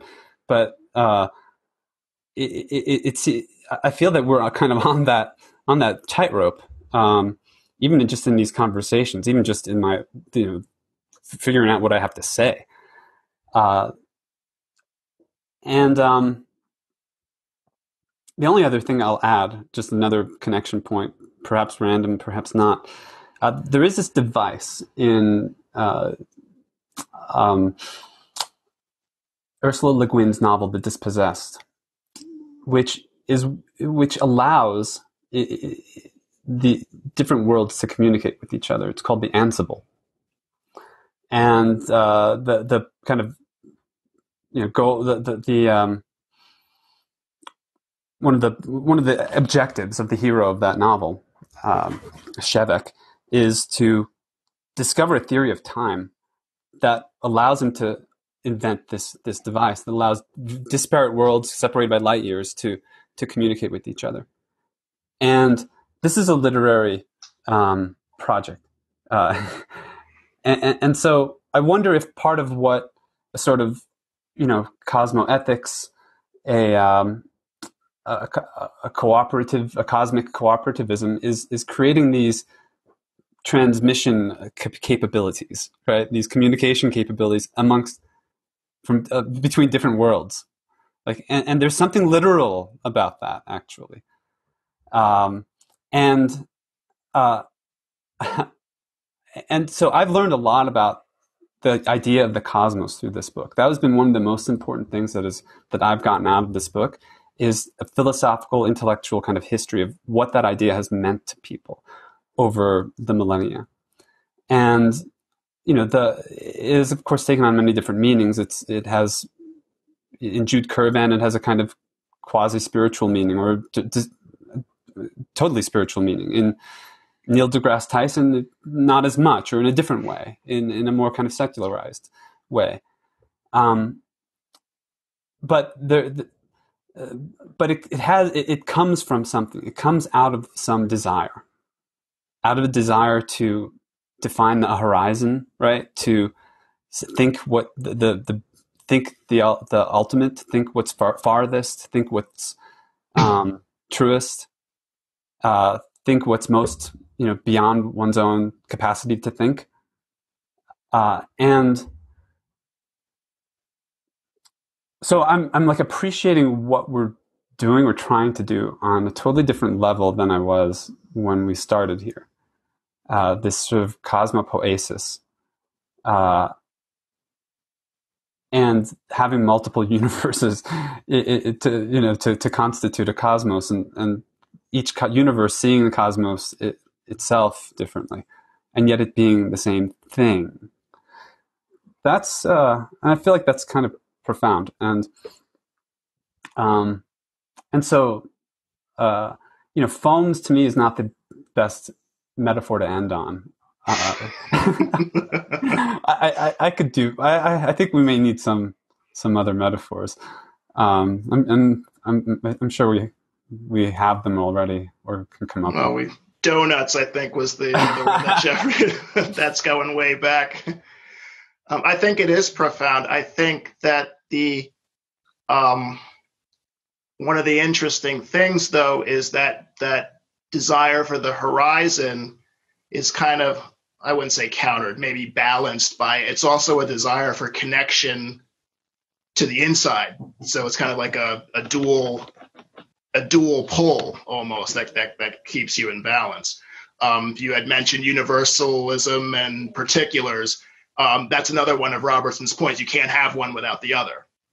You can't say, a universal value without, especially talking about human cultures, without recognizing that you're bringing all these particulars together. But then you can't champion particularism without realizing that you're championing it for a specific point here within the universal. So it's how do you, the integral is about, you can't really separate that ultimately. So when you're building a cosmos with multiple universes, that device that allows you to transfer information from one universe to the other becomes very important, or you really don't have a single place. I was going to say, I think what you said, Marco, I think is very beautiful what you said. In a way, it's a response to the question I posed some time ago about if we were together as a book, going to write a book project that was post-Sloterdjikian, what would it look like? And I think that what you're grasping is something like that. It's a collective idea from this group that's different from what Sloterdijk is proposing.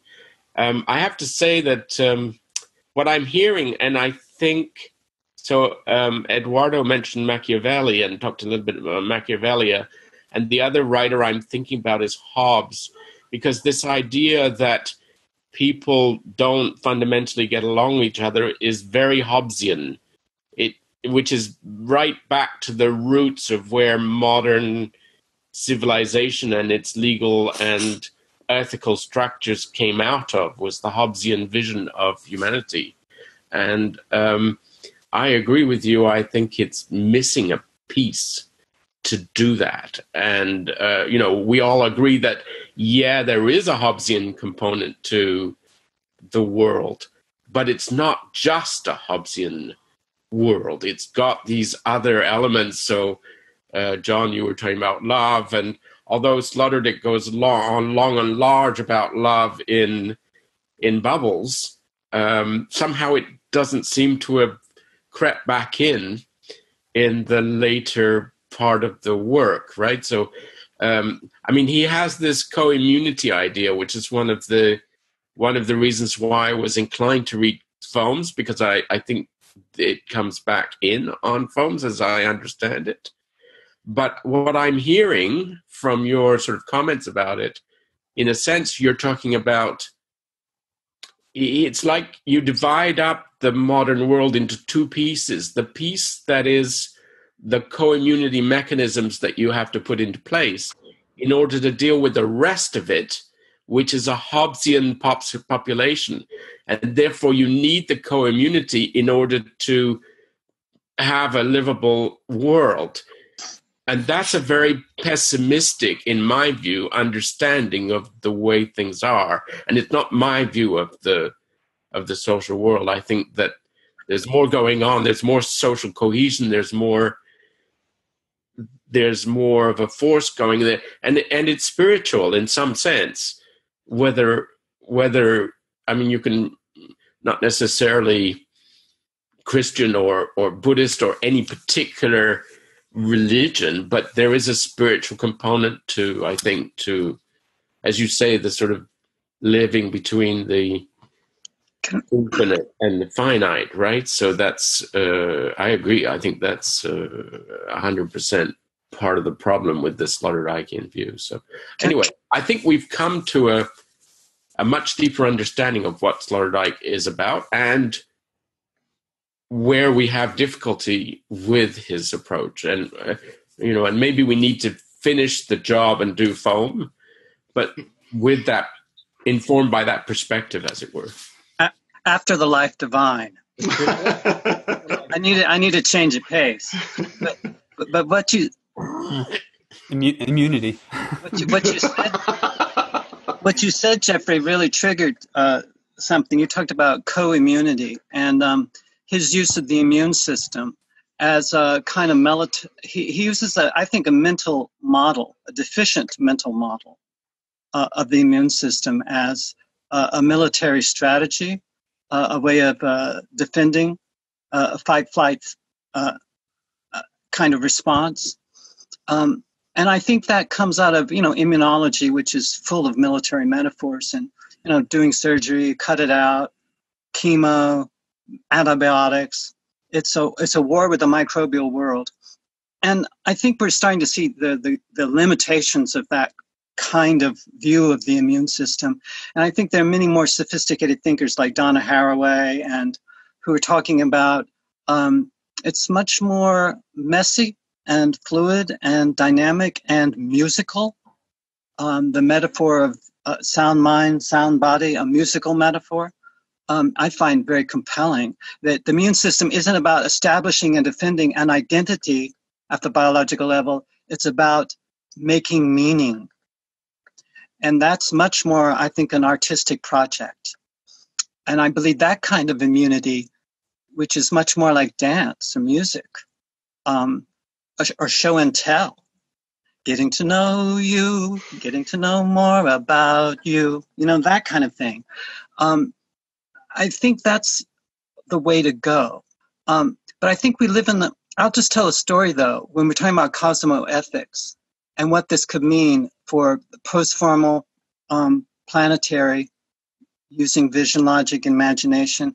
I had a very close friend I knew he was very gifted psychically. I sensed this about him.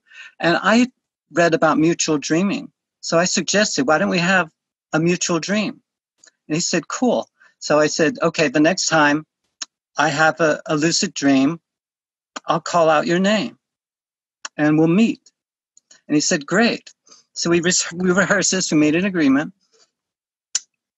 I was in a lucid dream and I remembered this plan. And I called out his name, Ed, Ed, Ed. Then all of a sudden I ended up in this like dungeon. And it was really dark and dank. And it felt like a prison. And I saw Ed there. And he was in some sort of sadomasochist sex scene. And I said, hey, Ed, this is a dream. Come on, let's get out of here. Let's go fly. Let's go do something else.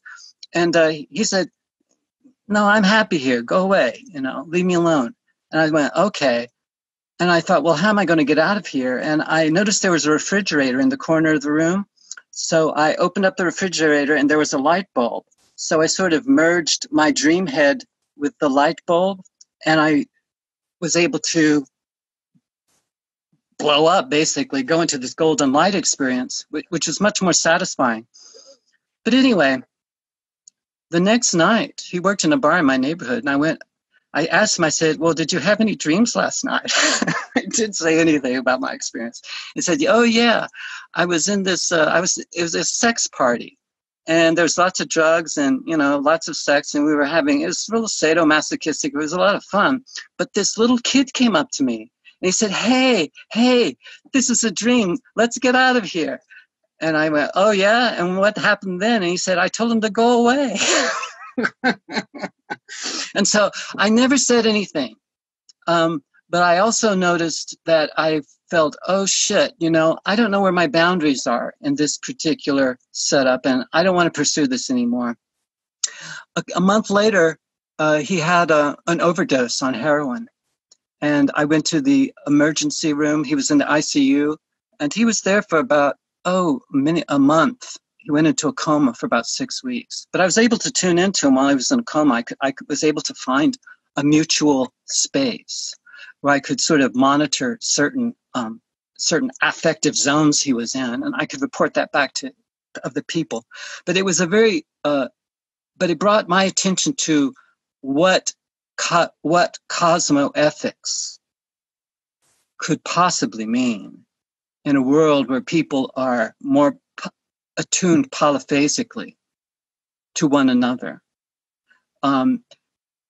It's not just about sharing passwords, It's like, you can have bonds with certain people and you can establish priorities and values, but it's often messy. And there's how many of us on this planet are so pure and pristine that we could meet another person and guarantee that we will bring our best to that occasion.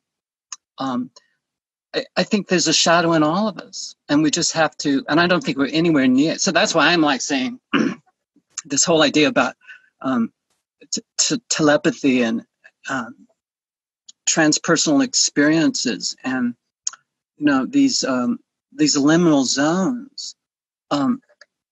You really have to have a real clear intention about what you want to do and what your desired outcome is. And then, even then, if your intention is very clear, there's no guarantee, because there are multiple players, and not just humans. There are non-humans as well. So I think it's very interesting. In that particular episode, it taught me in an embodied way that I had appeared to him as a child. He did not register my grown-up identity. And I understand that there's probably something very age-regressed and very childlike about me in that episode, because I wanted to get out of that place. But I think I think we may be visited by all kinds of entities and intelligences, enormously vast. Some of them are nefarious. Some of them may be very hospitable and and nurturing. And they may be people on the planet who are alive right now, and that we are in our waking lives in the communication with, but we may not recognize that in these liminal zones, because I think we take on a much more symbolic character. And I think the physical world is wonderful because it constrains us. So we have to learn these real basic kind of moral lessons. If you step on someone's toe, it hurts. So don't step on someone's toe. And then we can go to these perhaps transphysical senses, these physical spaces with a little more sensitivity. I'm not anywhere near that. I don't think cosmoethically at all. I'm making it from day to day as best I can, and I think a very corrupt system. But I think I get flashes of it, and I'm sure we all have.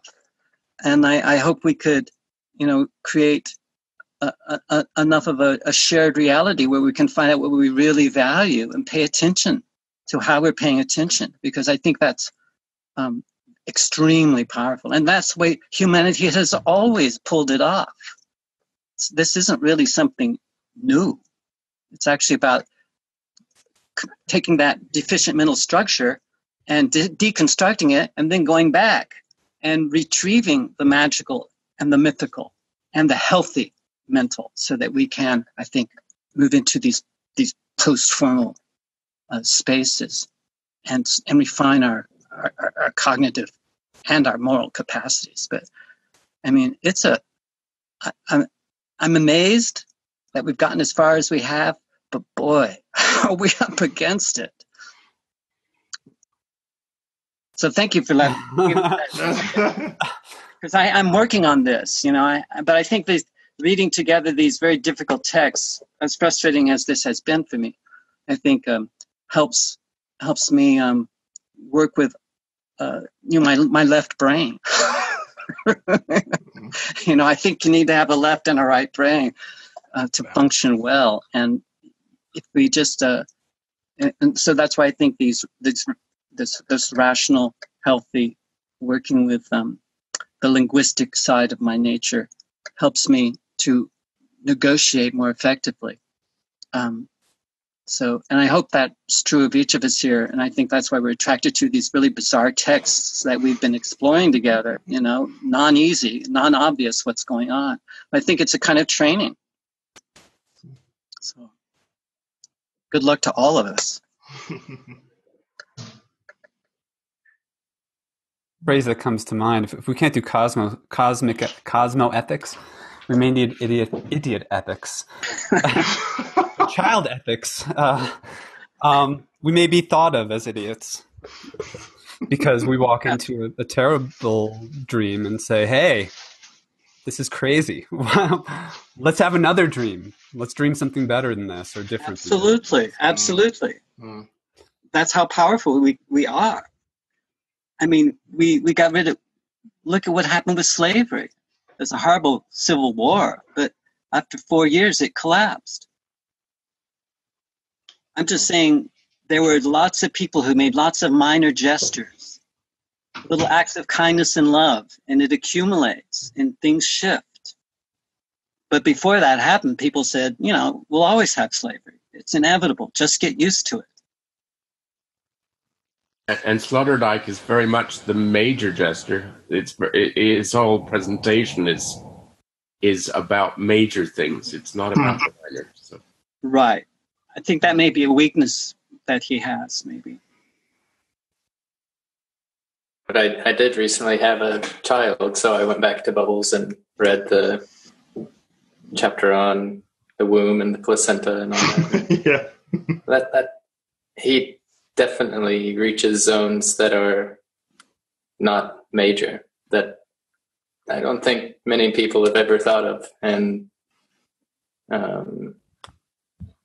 it's very enlightening in a lot of ways, or whatever term you want to use. But just being able to jump into that space with them, and maybe that's where my participation here on the Cosmos Cooperative was my first group was with the reading group here for Globes, and I didn't even know if I would read the book. I had said, it sounds pretty interesting, but I really embodied the first few chapters. It was wintertime, and I mentioned I had this little potbelly stove over here, and sitting and chatting with my wife, and really experiencing it's only a half circle, but we're a small family, so it doesn't matter. But just the following along with him with that, I felt I would have done the same thing with Bubbles,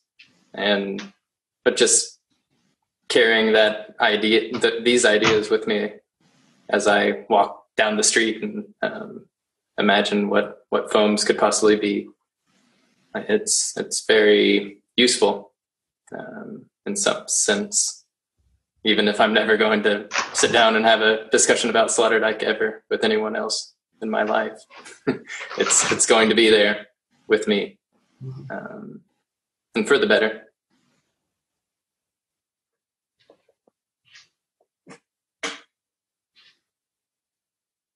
Well, TJ, you let us off. The circle must return. Circle comes back. But have we gone forward the whole way, or? There's so much more we could say. I feel like we just got started. Yeah. It's a big topic. Well, and not even just academically, but it's what for me. Sloterdijk has grown on me, but I mean, I think a lot of things were illuminated in the last chapter that kind of makes the rest of it kind of fall into, fall more into place than it did when I was slogging through it. The community is a real thing. I mean, the womb is an a priori condition that you don't have any control over, but it shapes you in ways that you can't control, but that then you use to go forward. And I'm just at every stage of this thing, family, small community, small town, city wall, agrarian empire, nation state, world empire, and now we're at the global level. And some of the opposition to that, and there's reasons for it. We didn't get into all of that, but political and economic and all the rest. But to kind of say, oh well, history just has to stop because we like it here, that's just not the way it works. And Sloterdijk's conception of post-history is really interesting in that there's no the room for action is gone. So now we have this place, and we have to have foams and a kind of structure that contains everything and keeps everything leaning on everything else, so that it stays up. But I kind of hear both like two ways that he's going with this, where the foam is the structure without a structure, but also that kind of history and political action have stopped, which I'm not sure how he'll reconcile that in the third volume. My thing is, history doesn't stop, and it might not be for the good, but it doesn't just stop where you want it to. And a lot of the opposition to change comes from that. But it happens, and Yeah. So. Is that a wrap? I think it's a wrap. Yeah, read the Moran article. Read the last one, Cohabitating in a Globalized World, if you can get a hold of it. I will. I want to. I'm not going to read this now because I've been sick and I've been. I don't trust my voice right at the moment. But the very last section, the transition on air conditioning, which we didn't touch on. Yeah. No, I thought it was quite beautiful actually, and. I thought that it was in kind of a brushstroke, maybe setting a certain tone for what might come next.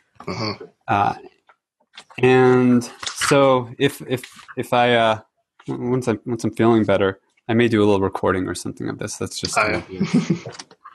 because the other piece, Doug, you mentioned how certain things when he gets there, when he does it well, it's really quite something. The one on the situation, the Roman amphitheater, that vignette was quite moving to me. as well. And I felt that I wanted to vocalize it in some way. I wanted to resonate with it. The thing that he gets to, too, in this chapter, so not a rap. This is the excess. This is the more than. Is what is it that binds people? What is it that we share? If it's not a divine presence, and I'm not convinced that it's not a divine presence, but that's not his theory. He says it's the situation that we share. That's the fact that we're in it together, if you will, in the meritocracy of the formless foam. Another funny excursus. Yeah. Right. Well done. Yeah, excursus on excursus.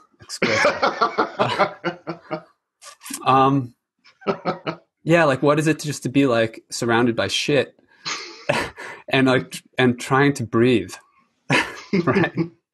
This is what the infosphere. This is what but modern. Yours doesn't stink, though. That's the principle.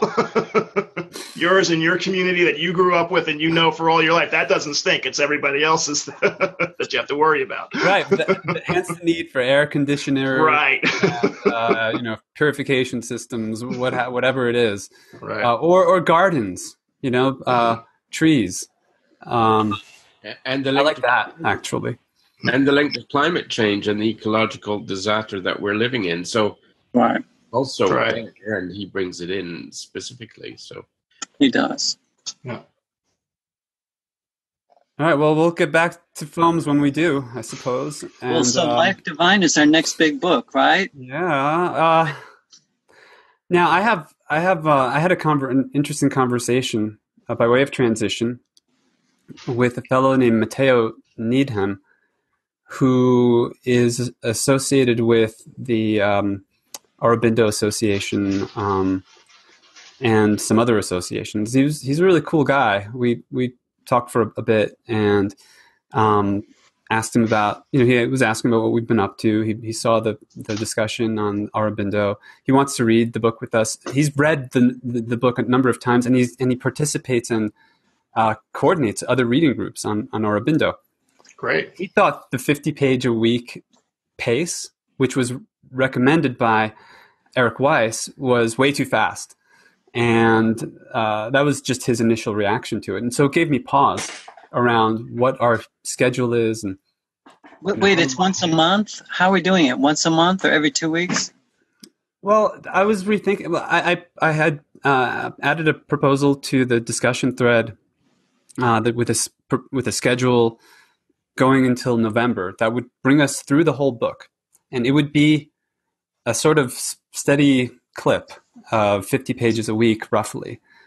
So it would be a kind of strongly intellectual, I think, experience, because we'd be making our way through a text, and we wouldn't, we'd be in some cases discussing multiple sections at the same time. We wouldn't be doing it, I think, in the way that Matteo had in mind, or has done or witnessed in other contexts, which is much taking much shorter bits of the text and going deeper into them. And so there's just questions around pace, around ambition, around minor, maybe other paths, other ways of reading, multiple ways of reading, polyphasic ways of I'm kind of in an open and ambiguous and not at all like driving the bus down the road kind of mood about it. Can I ask a question of TJ? TJ, you read The Human Cycle. And Douglas, you've also read Life Divine, have you not? Yeah, that and the Synthesis of Yoga. Right. I have read some of Aurobindo. I haven't read any of those books, but I've read other bits and pieces of his. And I find him much easier than Sloterdijk. So that's my personal feeling. I don't know what you guys feel, but I think this group can handle 50 pages a week. But if we can't, if we have the option to slow it down, I think we should. Because I don't want to spread this out for a year and a half. I think we need to do it in a chunk of time. And I think, how many months were we talking about? 3 or 4? ending the end of October, beginning of November-ish. So that's 4 or 5 months. About 5 months. 5 months. I think what we've thrown out there with an introduction to the text and then getting a feel for it and then jumping in after that. And even if you can't keep up with the 50 pages, there is a lot of not necessarily repetition, but recapitulation within each chapter, kind of saying, okay, well, you might notice each page or each his writing is literally a paragraph equals 1 to 2 pages. And a lot of times that's him kind of going through the entire process that he's already gone through and then introducing something new. And then the next chapter, he'll do the same thing, but not necessarily in that structure, not like he's intending or just doing that for fun. But it was part of the Arya. That's what I was going to ask. So it was originally segmented, a monthly kind of thing that he did, and he later went back and re-edited, added in things that he felt would be useful. At least that's what I'm learning now as I dig deeper. But it was a very profound personal experience when I did read it. And he did the same. I feel what we have set up is going to work out. I was just wondering, if we slow it down a little bit, could we read related texts? And so that would be another way to do it, rather than just going straight through human divine. Life divine. Mm-hmm. Slow it down, but belief in other texts that enrich the reading. Well, I think that's what Eric Weiss suggested at first, did he not? It was first to do the first half of Life Divine and then follow it with a half of another book. I can't remember which one. It was the Synthesis of Yoga. So he thought you should do half of Divine and then half of the Synthesis. But isn't there a poem as well? Isn't there the Savitri? Yeah. Matteo just gushed about Savitri. He thinks it's a beautiful poem, and I'm inclined to believe him. And I want to read poetry too. So can't we introduce a few texts? We could read the Life Divine and the poem alternate, so that we're reading poetry and then something like that would be interesting. And we're also working on setting up alternate groups like what TJ, John, and I did with the EST magicians, just simply having those options. So that'll open up possibilities there. So I feel. So we could have little laboratories. Well, I was looking at and you do Yoga Nidra, Doug. I think you mentioned you practice that. I just came across a very good hour and a half Yoga Nidra practice on YouTube, and I'll post it, because I think if you haven't done any of that, I think if you did, even a few times a week, you would understand, I think, what Aurobindo's talking about with the vital and the subtle and the causal, the absolute. Anyway, I think they're actually very accessible. It's this polyphasic coordination. It's very accessible. It's not that hard. So I think a little bit of practice goes a long way. And I think if you have a text, it'll make a lot more sense, I think, Aurobindo, because what he's talking about, he had spontaneously in the prison cell. He had a few meditation practices, and he hit the jackpot. A very transformational experience, and the rest of his life came out of that episode. So anyway, I'll just post that, and if anyone feels like doing it, I find it Yoga Nidra is extremely powerful. I've been doing it for years, and it really works. So I think it would be fun to combine like an experiential part with the readings and with the doing the poetry. I think that would be a very creative use of our time. I'd appreciate it if you posted it. Yeah. A thought, a suggestion, or an idea, and maybe this is more than that. It's just an expression of potentially a preference. I'd like to read those 50 pages kind of per session, but not have weekly sessions, but not have monthly sessions either. I think that that's too much time.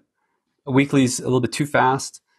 If we did every other week, 50 pages, and get through whatever, the first book or part, that could be to be determined, like see how it's going and whether we want to continue all the way through or switch to synthesis of yoga or something. But every other week, really, a more, let's say, left brain kind of, discussion, reading.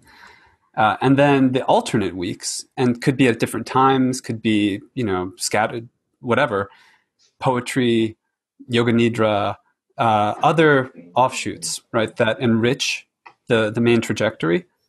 And I don't know, again, I haven't mapped it all out, and I think I won't, actually. I'll let it unfold. But to have this consistent, like this time, continue, and there might be a few other people that join us. We may want to create multiple groups. But for me, that would work. Whatever else happens, it would work, especially this summer with, wanting to be out and not wanting to be in front of a computer all the time. Every other week. That sounds good. 50 pages twice a month. Yeah. Or every other week. Well, we can, depending on every other week would be probably have to test that out, but yeah. Mm-hmm. Plus a little extra stuff. I like that. I think that's a good compromise. All right. I set a start date for, I think, 3 weeks from now, actually. So it wouldn't be the alternate week to this. That is in the forum. And I shared that with Matteo, Eric, and a few others. So I'd like to stick to that. Let that be a starting point with no reading required. It would be kind of see who shows up, see what the interests are. We have a minimal structure, a minimal sense of our direction and our pace. But, so that could be the backbone. And if, depending on who shows up, other things want to happen, I'm happy to help that occur. I don't want to pre-plan it. And I can't. I don't have the energy to anymore. That would be the date on that is, let me pull it up for the record. Eduardo, are you planning on being around for any of this? You sound like you had a busy life, but... No, I'm a little sleepy, almost sleepy. But... We won't put you on the spot. It's an open invitation. I think what you decide, I mean, but to read the whole book, I think I'm not gonna remember too much things of the book. Let's say in October, I don't know. I think we're gonna lose a little bit the possibility of discussions only if we take some kind of notes. I don't know. Well, we have the forum to continue Sloterdijkian studies too. These threads are all, open. Are you referring to that? To Life Divine? Reading Life Divine before Foams?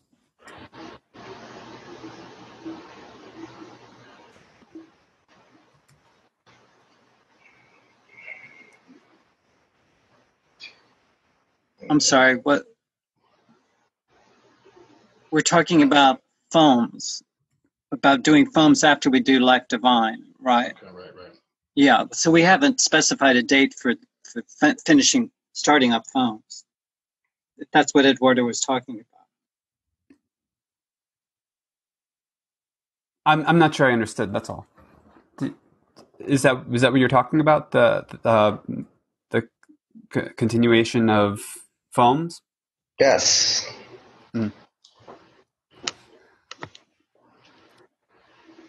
Well, we'll see what happens. I bought the book. I might not. Maybe irresistible. I think it will be for personal sanity, I will not commit to foams yet. I take that back. I'm committed to reading it, but not immediately. However, if you read it and you want to kind of like TJ did with the human cycle, he kind of read ahead of the rest of the others in the group. He read the human cycle by Sri Aurobindo and then posted his notes, almost similar in style to your notes, because you write, These are the books we're talking about. These 3 volumes: Savitry, Life Divine, Synthesis. This is a big challenge. So I just want us to pray.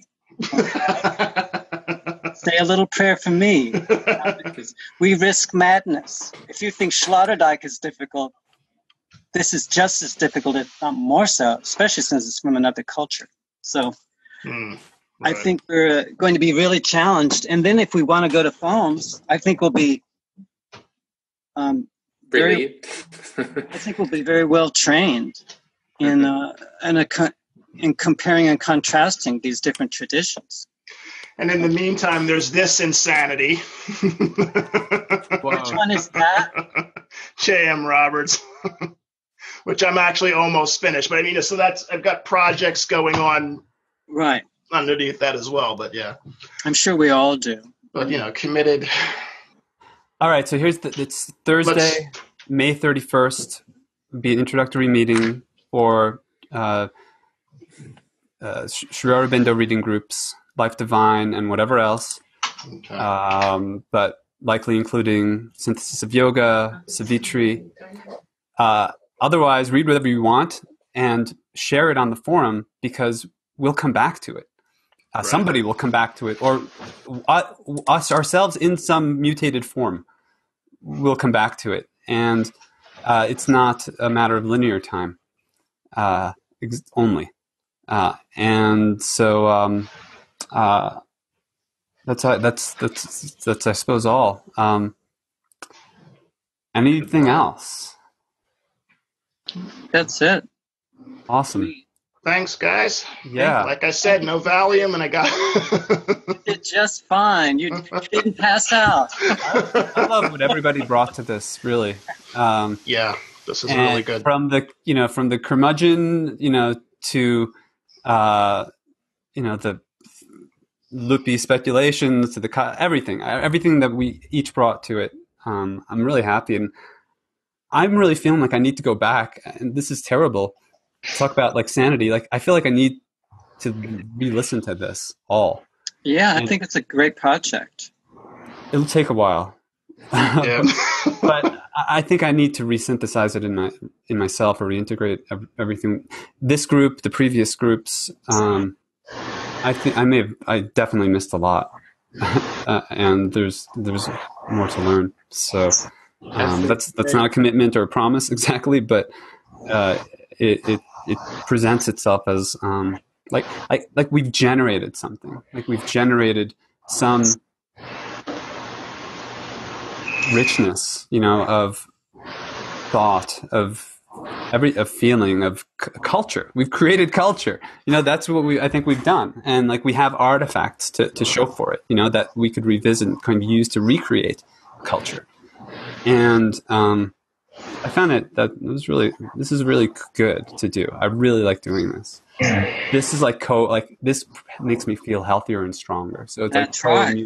Co-immunological. Every day in every way, we're getting better and better. Well, as they say, so may it be. It's an honor and a privilege. Yeah. All right. They say in Battlestar Galactica, so say we all. Thank you. That's what they say. Thank you. Thank you, gentlemen. Bye-bye. Good night. Thank you. Good night.